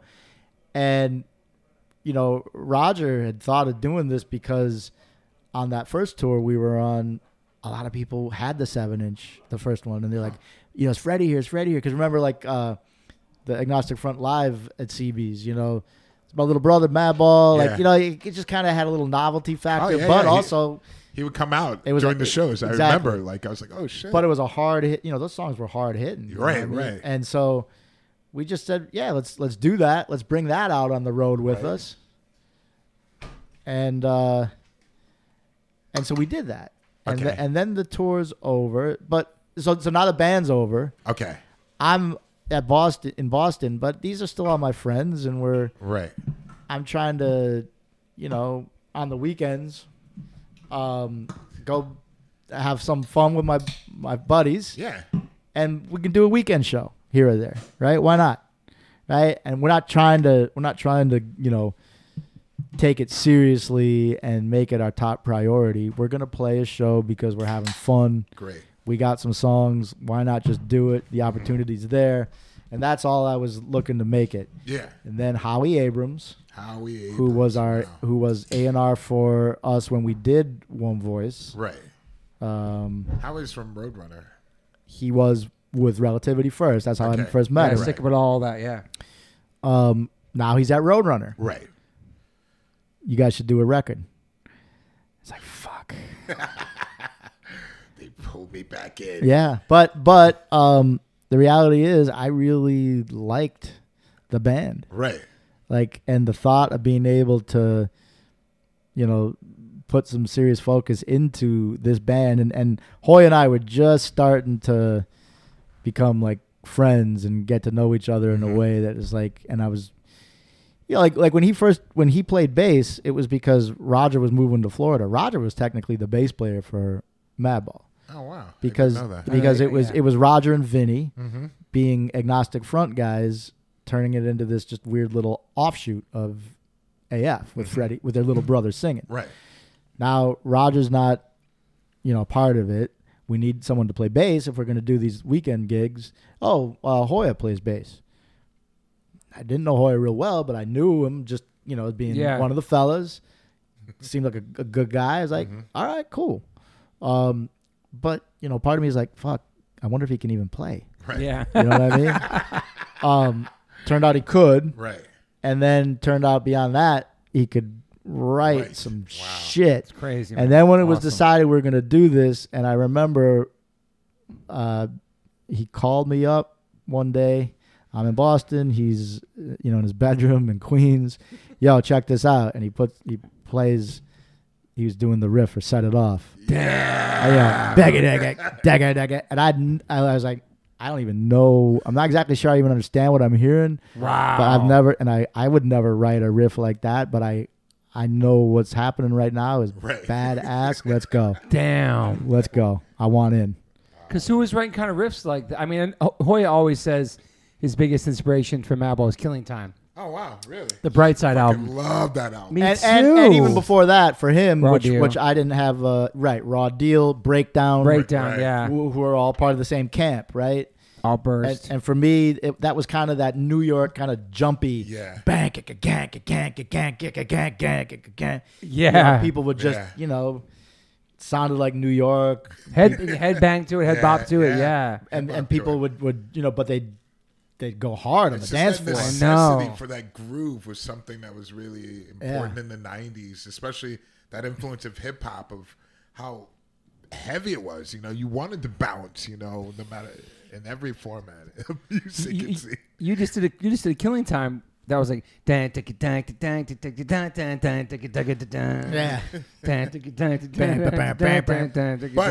But fools die. But there was more breakdown. Like Breakdown, I think was the one who kind of brought that first. Yeah. Right. But again, I forget who was in Breakdown. But I That think was Madball then really Raw just Deal. executed it to a point where it's just like, okay, this is really, the technicality of it. Everything became so much sharper and just like really focused. It seemed like with Madball, I was like, damn. And not speaking for the other bands, right? Maybe Madball was one of the first New York hardcore bands that was inspired by hip hop as well, because I don't know if the older cats were listening to hip hop as heavy as the Madball guys. Definitely not the older guys. So they brought a different rhythm, I think, to it. I mean, that's a good point. And they were in the streets hanging. They were all there, Hoy and Freddie for sure. Yeah, 100%. Hip hop fans. I mean, and me too. I loved good hip hop. Right. To me, it's like good music is good music. Yeah. If I hear a song, and it's like, yo, that's a great song. Yeah. I don't even pay attention to the genre. Yeah, exactly. Totally. Right. Totally.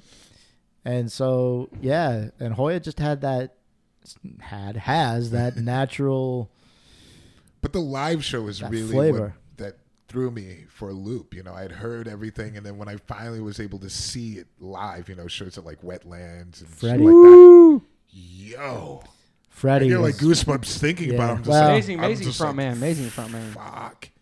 So this is something else. Yeah, so then you put the songs, you put the people, Yep. you pick how they live, you pick how they write about, and you think how they play it live, and you can tell they live and it's real. It's just, you can feel it. You feel the energy. You know what I mean? Like, it's the same people on the record they are off stage. You know what I mean? I mean, to me, what I wanted the band to do was represent New York hardcore the best way it could be represented, and not to say that other people weren't doing that or couldn't do it, and we had to do it. But the sound was But so I'm just good live. saying- Like the live set got so tight, which I really loved and appreciate that. admired, because I was like, fuck, because a lot of times I was used to the punk style hardcore, and I was like, which is let's what I just not grew up worry about on. it. Sloppy and shit. Like, let's not worry about it. And I was like, yeah, I get it. I get the energy, but I got to hear it like this different. I was like, whoa, this is great. And seeing in Europe, on another level, I was like, oh my god, it's just so cool to see. I was so Yeah. happy to see that. Like, wow, the evolution. I feel of it with this band. H2O with you playing guitar, how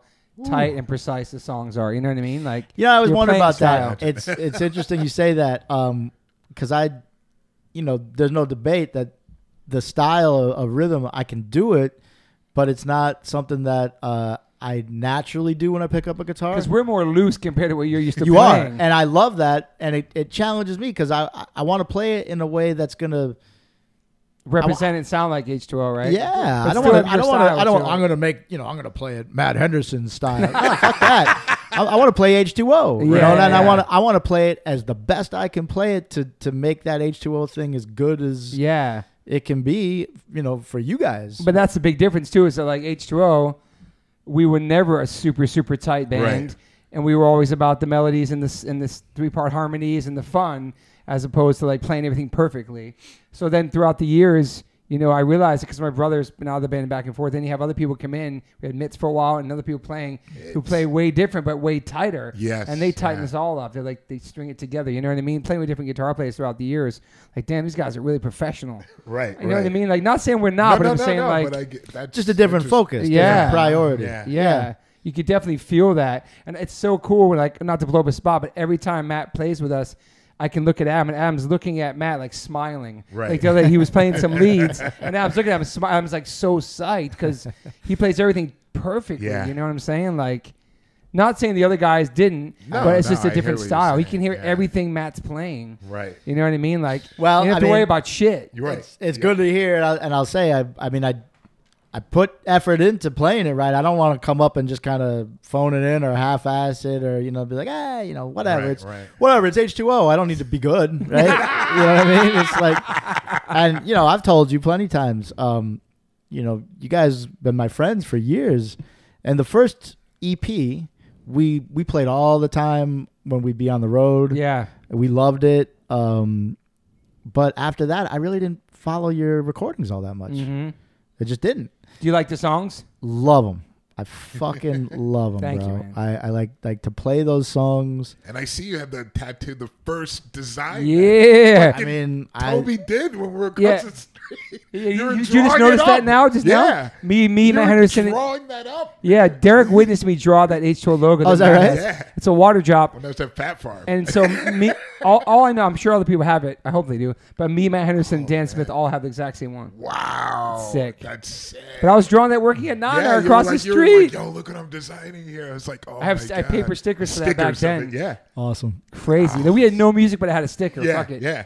I was just promoting it before we even had something. I was like, this is going to be Fucking dope. crazy, man. It's so crazy, dude. Like, then now I'm still in the band almost 26 years, and now Matt's playing with us, and Max is playing with us. Right. And to me, that's and that makes it even cooler, right? Because Yeah. we're friends. Growing like old together. well, we are. And number one, thankfully, other people give a fuck still. Yeah. Right. Yeah. I mean, we're not out. I don't feel like we're out there as a bunch of old guys trying to go up and prove to everybody how cool we are and still are, even though we're older or whatever the case may And be. we're not dialing it in either. Like, I love doing it. I look forward to doing it. I pretty much had the same lineup most of my whole career, luckily. Yeah. Just a rotating door with my brother, Right. Yeah. Right. Very lucky, because that's super important, I feel like. I think so, right? I mean, when I think of a band, I think of the band, right? It's more than just music. There's a personality behind the band that comes from the human beings that are in that band. Yeah. right? And Absolutely. Yeah. You think you always want to play music forever, or yeah. yeah? Yeah. I really do enjoy playing music. I mean, and that's why I wound up going to Berkeley College of Music, because when I was a teenager, I would spend 4, 6, 8, sometimes 10 hours a day playing the guitar. Not every day, all day like Right. that, but I could spend, and that's, I tell people that, like, hey, I want to learn how to play guitar. Okay. Go for it. You know what I Yeah. mean? Right, You yeah. don't, there's nothing saying you can't. And whatever level of fun or proficiency you hit, that's it, right? I mean, it's, Yeah. you got to kind of treat it as a journey, right? I Right. mean, like anything, but the challenge is, unless you give yourself that opportunity, and this is, I think, for anything, whether it's playing guitar or Yeah. let's say surfing or skateboarding, putting real lengthy blocks of time into it to kind of experience, okay, this was hard before, and all of a sudden, oh, whoa, I just did something I couldn't do yesterday. Yeah. Right? Yeah. And it's like, now I start to see things click. If you don't give yourself that ability and time, you're kind of limited in succeeding. And as we're older and we got kids and jobs, and it's hard to give yourself that time. So when I was young, I was able to spend that amount of time. But you're still learning though, pushing yourself, and I don't push myself as hard, but still learning for sure. Yeah. Because I don't got the time, right? That's just it. Mm-hmm. Do you listen to any new hardcore? You pay attention to it? I try. I do. I'm behind. I always will be. There was a time where it was probably around 2013. I actually thought about the podcast and was thinking about a couple subjects that we might touch on. And Let's get it. What do you got? well, so like Turnstile, right? Yes. So the singer for the Eulogy, Sergio, Brown Sabbath, Yep. right? The kid listens to music all the time. He's like your ear to the street, keeps you in the loop on new bands. He's always throwing stuff at Yeah. me. Some of it I like, some of it I don't. Some of it I hear, I'm like, I don't know if I like it, but I want to understand it more before I decide if I do or I don't. Yeah. You know what I mean? Yeah. Totally. And then if I do, sometimes I wind up liking. And so that first Turnstile record was an example of that, right? Step to Rhythm, I think it's called, right? 2013. I was like, what? Do I like this? I thought the same thing. Yeah. Too. I was like, but undeniably, the rhythm, just the songs. I mean, I love this. I mean, I love it now for sure. Yeah. And it didn't take me long, but it took me a little out of my comfort zone. And so at that point in time, then there was Turnstile. There was this band, and I think they're still technically around, but I don't think they're very active right now. Is Downpresser. Okay. They're I remember that name too. They're from Santa Barbara. Okay. And the singer, Dan, he was playing bass for Section Hate. Okay. I don't know if he still does. Okay. So again, I fall out of the loop kind of quickly. Yeah. But Turnstile, Downpresser, I remember when Alpha Omega came out with their shit. So I know there's good shit out there, right? Yeah. And it's hard for me to keep up, but I love the fact that, I mean, I remember when I first moved out here, 2005, going to the Chain Reaction, and I felt like this is the exact shit that I was doing when I was 18 in the late 80s. Yeah. Right? I mean, it feels the same to me. I feel home here. why did you come out to California? What made you? My wife is from Long Beach. Okay. She was living in New York where we met, and then we just decided at some point to we wanted to start our own family. Mm-hmm. And it was either, and so be closer to family when we do that, right? And neither one of us really wanted to move to Minnesota. Hell no. I see you don't have your accent, so Yeah. from Minnesota. You're more of like a New York accent. It's crazy. It's so crazy. I mean, I know. How many years were you there for in New York? On and off between New York and Boston, it was like over 15 years. He was also in Boston, so. Yeah, Boston too. Yeah. I mean, I just had a Uber driver, and he was an Indian dude, and he had the sickest accent. And I was like, is this dude from Canada? And he was like, he's like, I lived many years in Minneapolis. And I was like, really? Oh, wow. yeah. And his accent was like a thick Minneapolis accent. He was like, with an Indian, but he would speaking? switch. He could switch back and forth. He's like, okay. sometimes I can talk like this, but then it was just like he would kick like his normal accent. I was like, this is so interesting. So, and I know there's a Minnesota accent, but not everybody has it, right? And part of it has to do with where in Minnesota you live. Exactly. Like if you're if you're a little bit outside of the city, and I mean I was right in the city, in the mix, right. But it's when you get into the more rural type of, even outskirts, you don't have to go too far, and you'll hear, oh wow, really? Oh, neato. Wow. And you're a very hands-on dad too. You have 3 boys. Yes. You're big in the soccer. They're big in the soccer world. Baseball. I'm sorry. They were. We had a good run with soccer. I love soccer. I love it too. Yeah. Great sport for kids. I was not a jock. I was a freaking music playing punk rocker. You know what I mean? No sports really. I mean, I dabbled here and there, but it just I wasn't a jock, right? And I don't want to say in a negative way for people who I know today, as example, work hard and their passion and success comes through sports. God bless you. You know what I mean? Yeah. But there was a negative, as there can be with a lot of things. Jocks can be dicks, man. Mm-hmm. Like, Absolutely. Especially the punk rock skateboarders in the 80s. And I wasn't very what I mean? competitive. I was a skinny kid. I didn't have that competitive thing in me. Yeah. And I just got turned off by sports. And what turns me off more than the kids is the coaches. How about the parents to get And really the crazy on the parents, sidelines? right? Yeah. When I was younger, I didn't want to be yelled at by some fucking dude with a mustache. Like, no. It wasn't your dad. Well, right, exactly. So it's like being good at this game is not that important for me to sit here and have you fucking yell at me. Right? That was kind of my mentality. Yeah. But once I became a parent, the rule in my house has been, doesn't matter what it is, but we got to do something. Yeah.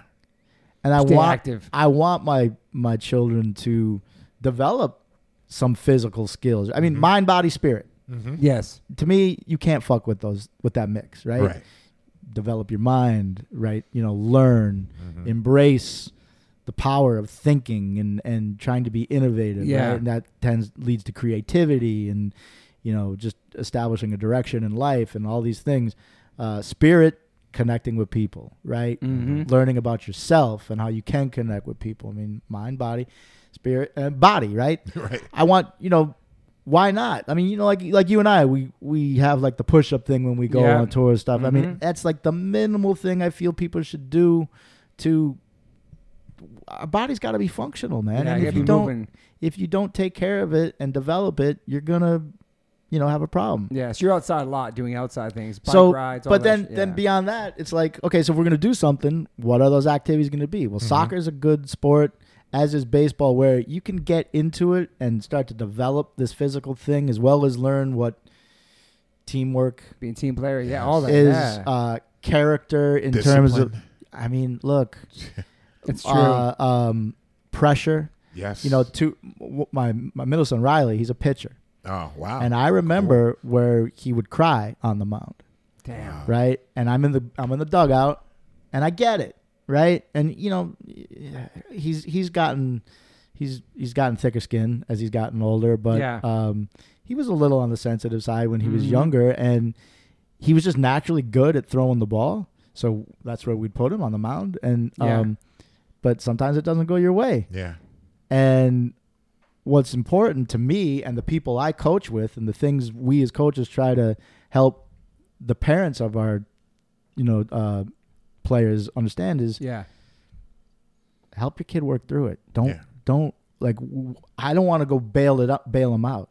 Help him learn how to work through it. There's a point where if someone's struggling really hard and they're just being dominated and crushed and they're broken, you're not going to, then you make the decision to pull the plug, right? But give the kid a chance. Maybe if the kid on that mound can overcome that, he learns something that day. Oh yeah, and that's going to help them in life no matter what they do. Totally. My goal is not to make my sons become superstar athletes. Yeah. But I want them to know how to play catch. I want them to know how to use their body and go out and do anything, right? I mean, let's just it's so I important, totally get it. Especially now, like with what we're going through, everybody staying Especially home now. and they're on their phones and video games. Exactly. Yeah, sports are it's definitely. I remember the whole jock thing, and I was just like, I hate these jocks. But then I had like a coach that was, somebody, a coach in the school that was like, hey, I think you would be really good at football. And I think you could play this position, like believing in you. Damn. And then getting connected with like a team. Yeah. And then having that discipline, like I have to be there at this time. This is my position. My team is relying on you, like getting connected. Yeah. Those were the things that I took away from sports. I was like, this is something so unique. And the coaches would be like, look, you're in here sacrificing your days where those people are out doing whatever. You're in here trying to perfect something. You have heart. and you're with the group, and you're with the team, Yes. and it's like, and then they'd be like, Yeah. you're better than all those kids over there. They are not, and then it would get into this like kind of like, now you're like putting down like, they're losers. And it's like, you are winners here. You are champions. It's like, yeah, okay, coach. Yeah, Like, right. And then Yeah. I was like, all right, I get it. And then I started to be a little resentful of the coaches. Like, you know what? I don't respect your decision of not, going out for the team this year. You're going to be like those losers. And it's like, wow. Dang. So my oldest son aged out. He wanted, like, the baseball league we play for is pretty much known as not being the most competitive. Okay. We are more about family and community I love that. and developing as opposed to winning. Right. Right. Kill. Yeah, But you know what? Hey, while we're trying, let's try. Win, yeah. Let's go for it. You know yeah. what I mean? And Yeah. we kind of get the bad news bears effect going, where it's like, the scrappier team actually beat the champion team. Like, I mean, It's cool. I've Underdogs. coached teams that have gone to championship a couple times. That's amazing. awesome. And it's a great experience Oh, yeah. for the kids. Yeah. Yes. Is it hard to coach your kids when they're on the team? You Yes. can't treat them differently because you're. question. Yeah. And as coaches, we all kind of go through this. We know it's like, hey, could you go talk to my son? Because if I talk to him, I'm just gonna fucking lose my mind.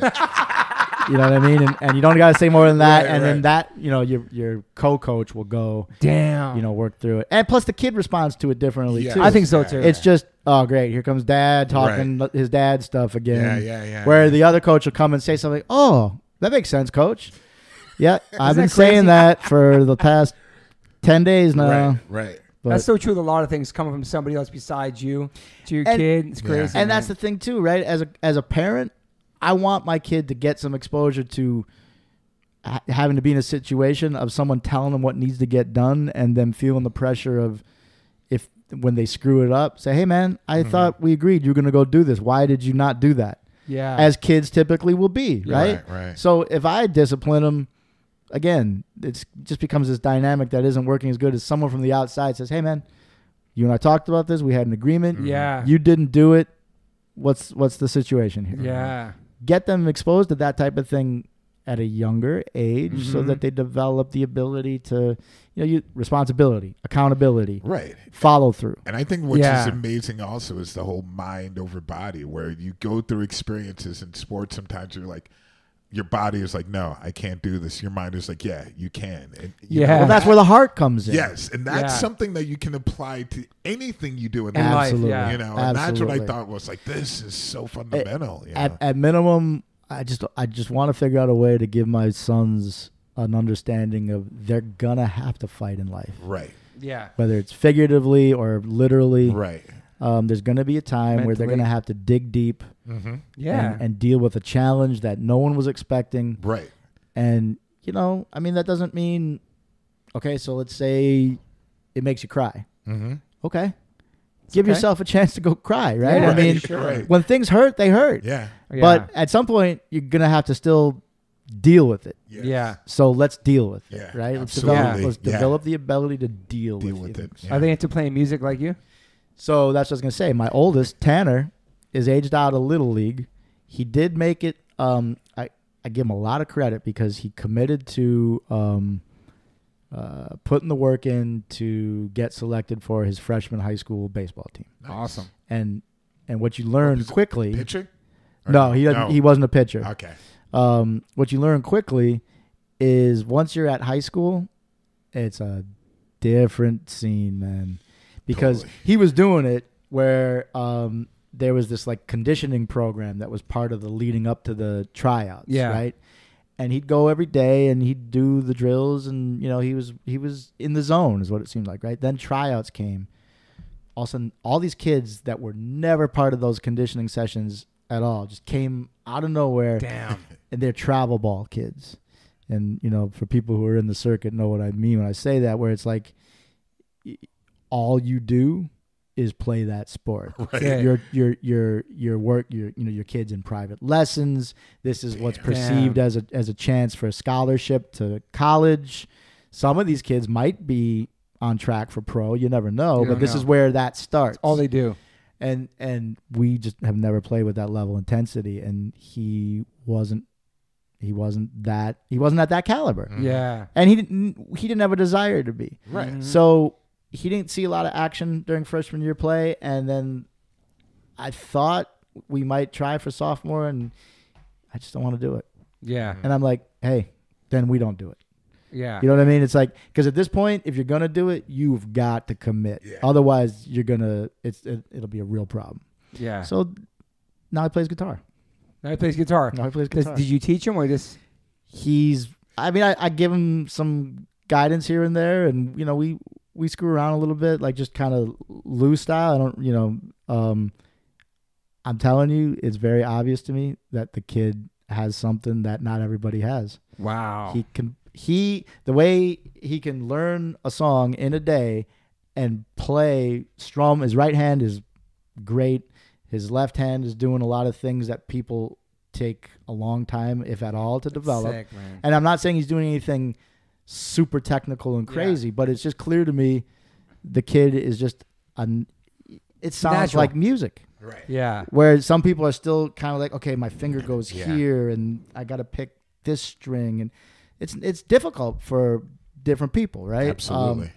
It's crazy, man. He's got something, and so now, you know, I don't know where we're gonna go with it, but Isn't it crazy how that works? So like, I guess Max did play drums a little early, but he got into sports and all that stuff, skateboarding, and you kind of like, is he gonna kind of do something that I do? And then all of a sudden, your son's older now, he's done playing that, and now I'm gonna try guitar. And he's trying guitar, and he's fucking excellent at it. And he could have been like that the whole time, but he just wasn't ready for it. Yeah. And he didn't. It wasn't. so he played drums first. Okay. Yeah. But you know what I mean? Like, he doesn't have to have all your help because you're a guitar player. He'll get some advice from you, but he kind of wants to learn on his own. But it's already in him in a sense too. Yeah. It's interesting. Learn on his own. But now he tells me he wants to take lessons. And Okay, part of me that's was cool. like, well, I can give him lessons. Right, Yeah. I know how to teach him. But Yeah. again, back to the Then coaching again, your own yeah. kid type thing. Right. Yeah. You know.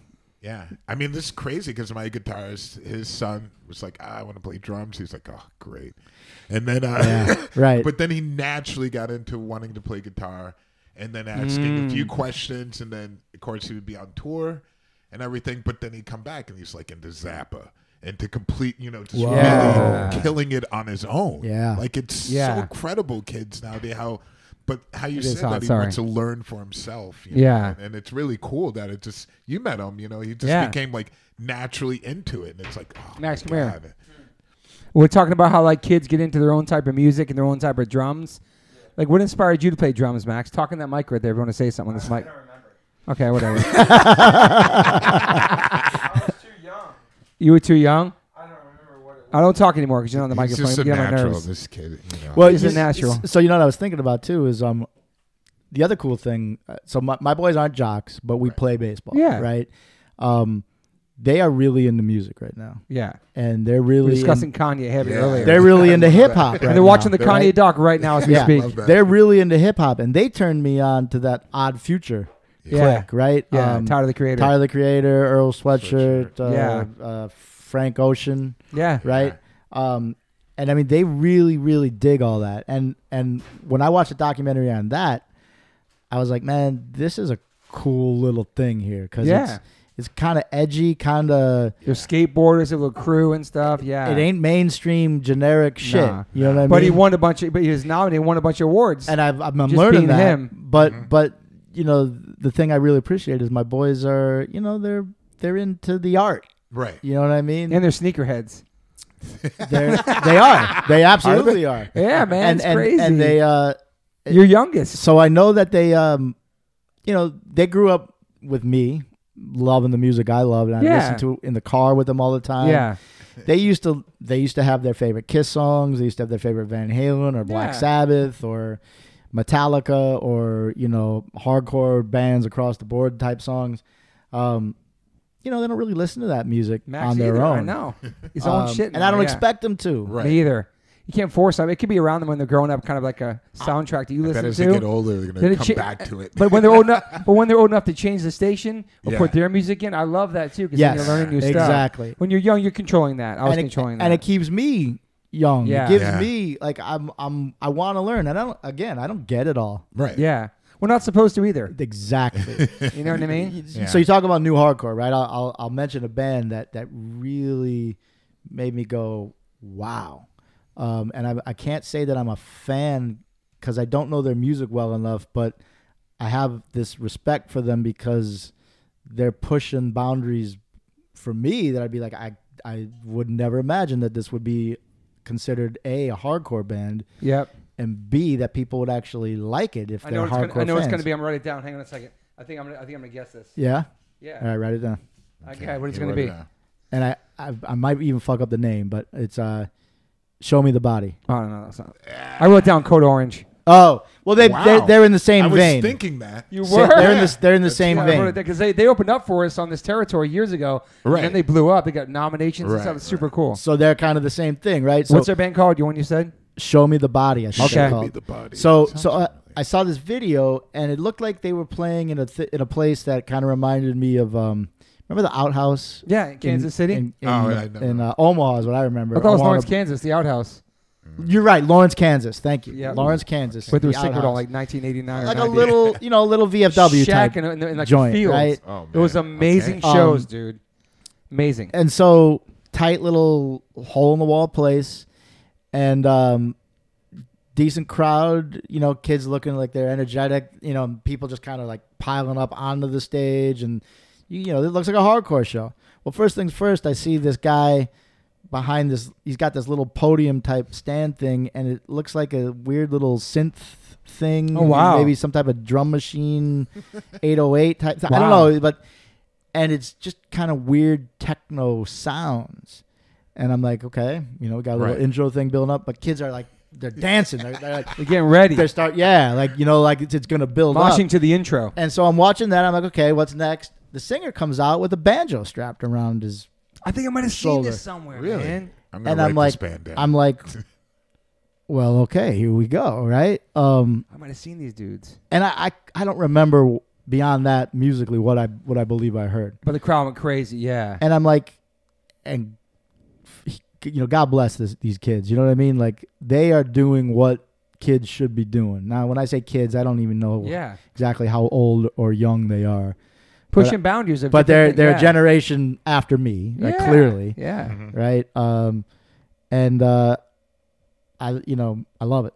Yeah, when I was younger, I thought hardcore. Show Me the Body, I think. When I was like a teenager and I heard hardcore, I thought it was one type of sound. But then as you start getting into band and playing in a band and seeing other bands and traveling and hearing other music, you realize that hardcore isn't just a sound. Right. It's not one style of sound. Because I consider Hatebreed a hardcore band. Excellent point. Do you know what I'm saying? Like, it's musically, not just one sound. It is not just one sound. Yes. For me, it's lyrically, it's what they're talking about. It's how they're living their lives. It's how they express themselves. It's everything. It's not just the sound. Mm-hmm. So as we get older and we hear like, oh, this band, like people say, Turnstile's a hardcore band. I love them because you have pop sensibility, you have hip hop, you have hardcore, you have punk, you have melody. You have the groove of Madball in some songs. You have reggae vibes like Bad Brains. It's everything together meshed. I definitely had that impression with them, and also with Refuse when I hadn't heard them. Yeah. And I was just like, man, this gets me so excited about music. Dude. And just the fact that you can feel they're doing what they love.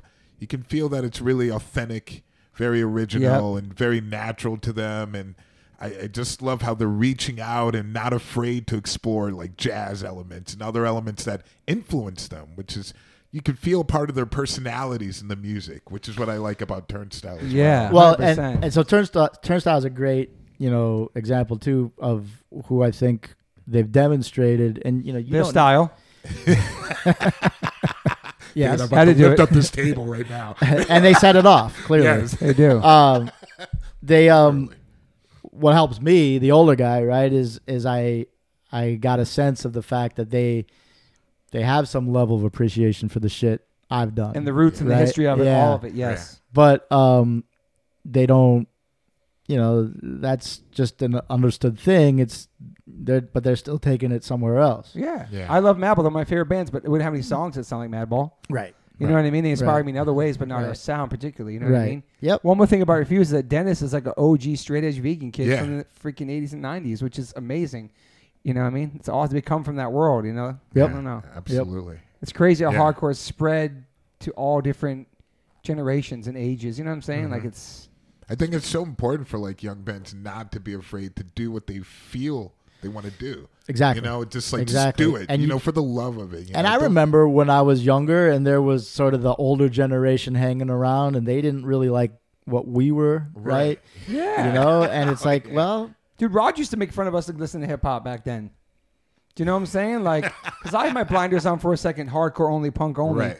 I listened to hip hop too, but I never thought that, people, I don't know, people just knew that, But I love hip hop, but I would never try to rhyme or make a rap song with H2O. I loved and respected it so much. Grew up on it, breakdancing. No, you know what I mean? No, it's like, No, it's Right. true. but it also is like, I just love now that I can go see Angel Dust and Justice can play acoustic set of their newest material with a guitar on. right. And then middle of the set can take it off and play their older stuff and start fucking moshing. Right. The crowd stage diving. And he's from Trapped Under Ice and he does Angel Dust, Yep. which is like more poppy and commercial. Yep. Not saying it's on the radio, but it's more poppy and melodic and so Right. totally acoustic. When I saw that show, I couldn't believe that the first half was so mellow. The second half was like just fuck it, took it off and just went off. It was so beautiful to see that you could be a hardcore kid and love all types of music, which I was growing up. And the crowd loves it. They appreciate it. They appreciate the diversity of your mind, and they're not just going there to mosh. They're not just going there to do one thing. You know what I mean? Like, I so think, sick. And I think sincerity is what is recognized, right? Yeah, You're up there because this is just something you feel and believe, and people pick up on that as opposed to, all right, I'm wearing this costume So today. true. I'm a hip hop metal guy, and let me. Yeah. That's another thing I want to say, clarify now, because people even hit me up the other day. Our song "What Happened" in 2008 is exactly about that. Because forever people got it twisted. It's about how music is not just what you wear and how you look. It's inside. It's how you live your life. It's how you. I don't know how you treat people. It's the community. It's more than that. It's not just a look. Right. It's not just the outside what you're wearing. You know what I mean? So, Absolutely. Yeah. and you just nailed it on the head because people always ask me like, how come you wear Nikes? How come with that? Isn't that Yeah. song about that? It's not about that. It wasn't about that. It's never about that. It was about we could actually just look totally normal at one point and walk in a Hot Topic and come out looking like Sid Vicious. Right. And then you were punk without any sort of substance or like lie. I don't know. For me, that's what that was songs I'm inspired by. Absolutely. You know what I'm saying? Like, I mean, no diss to Hot Topic because they've carried again, some merch before and it wasn't about that. But we were talking about when I was a punk rocker in the early days, and it was not mainstream, and also punk rock was mainstream. It was to have a mohawk was something you saw as a fun, cool new haircut to have for young people. That was all over TV, Right. and all in pop culture, and then it's not. It's a different thing at that point, right? The only thing cool about that probably for that generation or that time is maybe kids got less picked on for looking like a punk when it became more mainstream. And It was something that was so shocking, and so those kids could be themselves and not get fucked with by, I don't know, people. And they sure as fuck what I'm don't saying? need me walking around saying, "Oh, come on, when I was a kid and I got I a know. fucking mohawk, let me tell you something." I know. Like I do not want to be that guy. Yeah. Yeah, definitely. And I remember that guy when I was a kid, and I didn't yeah. like him. I definitely don't. I also think it helps having kids because they keep you young, they keep you in the loop on the new stuff, and they keep you keep your mind open. I think too. I think that the younger and older generations can mesh well enough, right? Yeah. We've seen it. I remember there was evidence of some older generation guys trying to come to the shows. Like, let's just talk in our mid-90s era. Yeah. Some of them just they couldn't get with it. They felt a little threatened or resentful by the new generation of bands and stuff. I mean, right. I mean, they felt like maybe they weren't being recognized as much as they should have, and they were back in those younger days. And look, just come hang out. Right. You know what I mean? Yeah. Just be chill and get to know people. Yeah. And you'll find out that, you actually are respected as much as anybody else here is, at least. And people are inspired by you as well. The scene was always great about is that you can go and hang out and just chill and just kind of check it out. Yeah. And hey, there might be a couple things going on, or that you're hearing that make you go, I don't get that. Mm-hmm. Well, yeah, you don't, but that maybe you're doesn't- not supposed to. Exactly. that doesn't mean it's bad, Right. right? No, not at right? all. And it's not some attack on you and what you represented back, years prior. I love that the new bands respect the originators, and they give props to it, and they wear the T-shirts and they shout it out, but they're also creating their own legacy, and they're creating their own scene, and younger kids are coming, and that only helps all of us older bands that are still playing too. It all helps each other, man. I mean, you've probably seen a little bit too of the fuck the old heads, right? A bunch of dicks, bunch of. I mean, I get it. Yeah. I mean, because there are some of the old heads out there that are kind of trying to remind everybody who I know what you're saying. Yeah. But this is now. This isn't then. You know what I mean? It's 2022. Yeah. Yeah. You know what I mean? I mean, look at. I think I told you I did the math on this before, right? I turned 52 in February. Set it off just as a sort of a milestone event in my life. Happened 28 years ago. Damn. Okay. Bro. 28 years ago, right? And I'm 52. 28 years ago, or forward from today, I will be 80 years old. That's crazy, bro. That's so crazy. Do you understand what I'm saying right there? That's crazy, man. Fuck, man. So insane. It's crazy. We're definitely lucky to have been around during that whole time in New York and experience all that and travel and play those shows. And I mean, I'm very grateful of those experiences. I think it definitely kept us young, playing music. I think it keeps us thinking young today as best we can, right? Yeah. Right. 100%. Yeah, no doubt. Yeah, you look great, bro. You're looking good. It's crazy. We're all wearing hats. We're all have glasses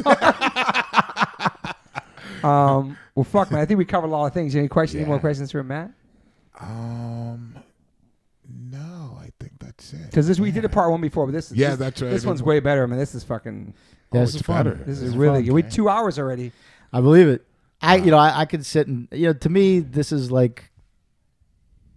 my culture. This is you are my people. We are people that we have a bond in ways that not everyone can relate to. Right? No, not to say that there aren't other people with other types of experiences and bonds of similar, value and power, but we're talking about ours right now. Yeah. And I cherish it, man. Me too, man. It's who I am. Right. Yeah, forever be, man, no matter what. Even how normal, life can get with maybe owning something or, driving your kids to school or paying the mortgage or being part of society. Yeah. But I still feel like, the weirdo in society sometimes. Oh, yeah. Yeah. Especially going to the school things and all that stuff I used to have to go to. And like, what do you do? I'm in a band, whatever, play hardcore, blah, blah, blah. We're still outcasts. We're also adults in society. Hey, look, you got to pay bills. You got to deal with, the world. Yeah. But where my heart and my passion is, I think is, a little different space than just your average sort of normal dad. Yeah. Yeah. You have a lot of life traveling experiences that a lot of people don't even leave with their towns, But that's the other thing. I've found that, I've made a lot of good friends over the years that are normal dads, if you will. Mm-hmm. Yeah. And what you find is they got heart and passion and have a lot of good views on things too that I totally relate with, and those are the friendships that really stick. Yeah. And so, you don't have to be hardcore to be cool. Right. Not at all. Yeah, I agree. Not at all. Yeah. But I feel like there's something that we definitely have a different set of values probably that we instill in our children that maybe some people that didn't have experiences we had. Absolutely. You know what I'm saying? Absolutely. And got to be part of these amazing bands, have these lyrics that kind of changed our lives and kind of inspired us to be who we are. It's real. It's totally real. It's real. something really special that, it's very special. As big as it gets or how small it gets or it was still a huge impact, Totally. Well, fuck, man. I guess we end on that note, right? Yeah. I think it's a good note. And then Wildcard, where'd that come from? It was kind of half Stigma, half Craig Satari, right? I was, I kind of had that real fresh baby face type of look and, the good clean cut kid from Minnesota. And then maybe next thing you know, I'm, slamming a shot of tequila and drinking a beer and thinking maybe someone's going to try to fight us. Or I don't know. Not to say I was a tough guy or anything, but I'm just saying I kind of, would behave in a way that like, whoa, I didn't see that coming from the fresh, clean kid from the Midwest. Right. And so, he's the wild card. We don't know where he's going to land. I love that, dude. And then, I still who did I run into? I don't know. if I run into people from the 90s that I don't see very often, but Yeah. when I do, that's how they still refer to me. I love it. That's It's great. amazing, dude. The wild card. Because let me be clear, I did not walk around introducing myself as Wildcard. Everyone told, like Craig and Vinny would say, hey, it's the Wildcard. Everybody got nicknames, man. Right, exactly. Fucking- Yeah. That's pretty amazing. You're pretty chill in your older age, though. Well, yeah. I mean, you got to be. Otherwise, it complicates your life. If you want to get nutty, sometimes, maybe you could even justify it based on what the circumstances are, but guaranteed still, you're risking problems for you. That just isn't worth 100%. it. Keep it That real. just is, when keeping it real goes wrong, right? Yeah. I mean, it's true. Oh, and all right, one more thing. You did the intro for that, right? The Keeping It Real part on the Madball record you were talking in the beginning? I live with my parents, Keeping It Real. Yeah. What album was that? Hold it down. Yeah. That was amazing, dude. Yeah, I'll say this. People assume it was about Rick to life, and it was not. Set the record straight right now. That's right. It was not at all. Okay. Good. You set the record straight. Good. Thank you, Henderson. Yeah. Thank you. Thank you for being here, man. Thank Shout you. out to your 3 sons being Yeah, so they're chill mad in the other cool. room watching Super Kanye for chill. 2 hours. Super troopers. They're good boys. Unbelievable. They're good boys. Yeah, we got a beautiful, awesome family, man. Yeah. It's fucking... Thank you. Congrats. It's pretty. I was on telling that, Moon man. today. It's like it's crazy thinking about like if I had been. We're talking about like my mom raised 3 boys, and you're raising 3 boys. Oh, But yeah, that's with, right. with stability and Yeah. life, and it's like just cool to see that. You know what I mean? Like Yeah. pretty wild, man. It's a good time. All right, Mad Love Henderson. All right. We out. Peace. Peace. I always ask my guests if they have any regrets. I personally don't have any regrets. Even when it comes to my tattoos, I have the silliest tattoos. Even my ET on my leg, it's still a childhood memory for me, and I love it. I've had tattoos on top of tattoos strictly because I wanted more tattoos. I started getting tattoos when I was 18. I'm 52 now, and I can't stop. I've had laser treatment before on something on my arm. It's 4 tattoos on top of each other. And that experience at that place was pretty fast. It was pretty cold. It was in and out, swiped the credit card. Don't really tell me much, didn't give me much details or anything was going to happen. So I never went back. So as of most recently, I'm so lucky enough to have had 2 sessions at Removery Tattoo Removal. My tattoo on my arm that looks like a big black blob is now super light. I've had 2 sessions. I have a long road ahead of me.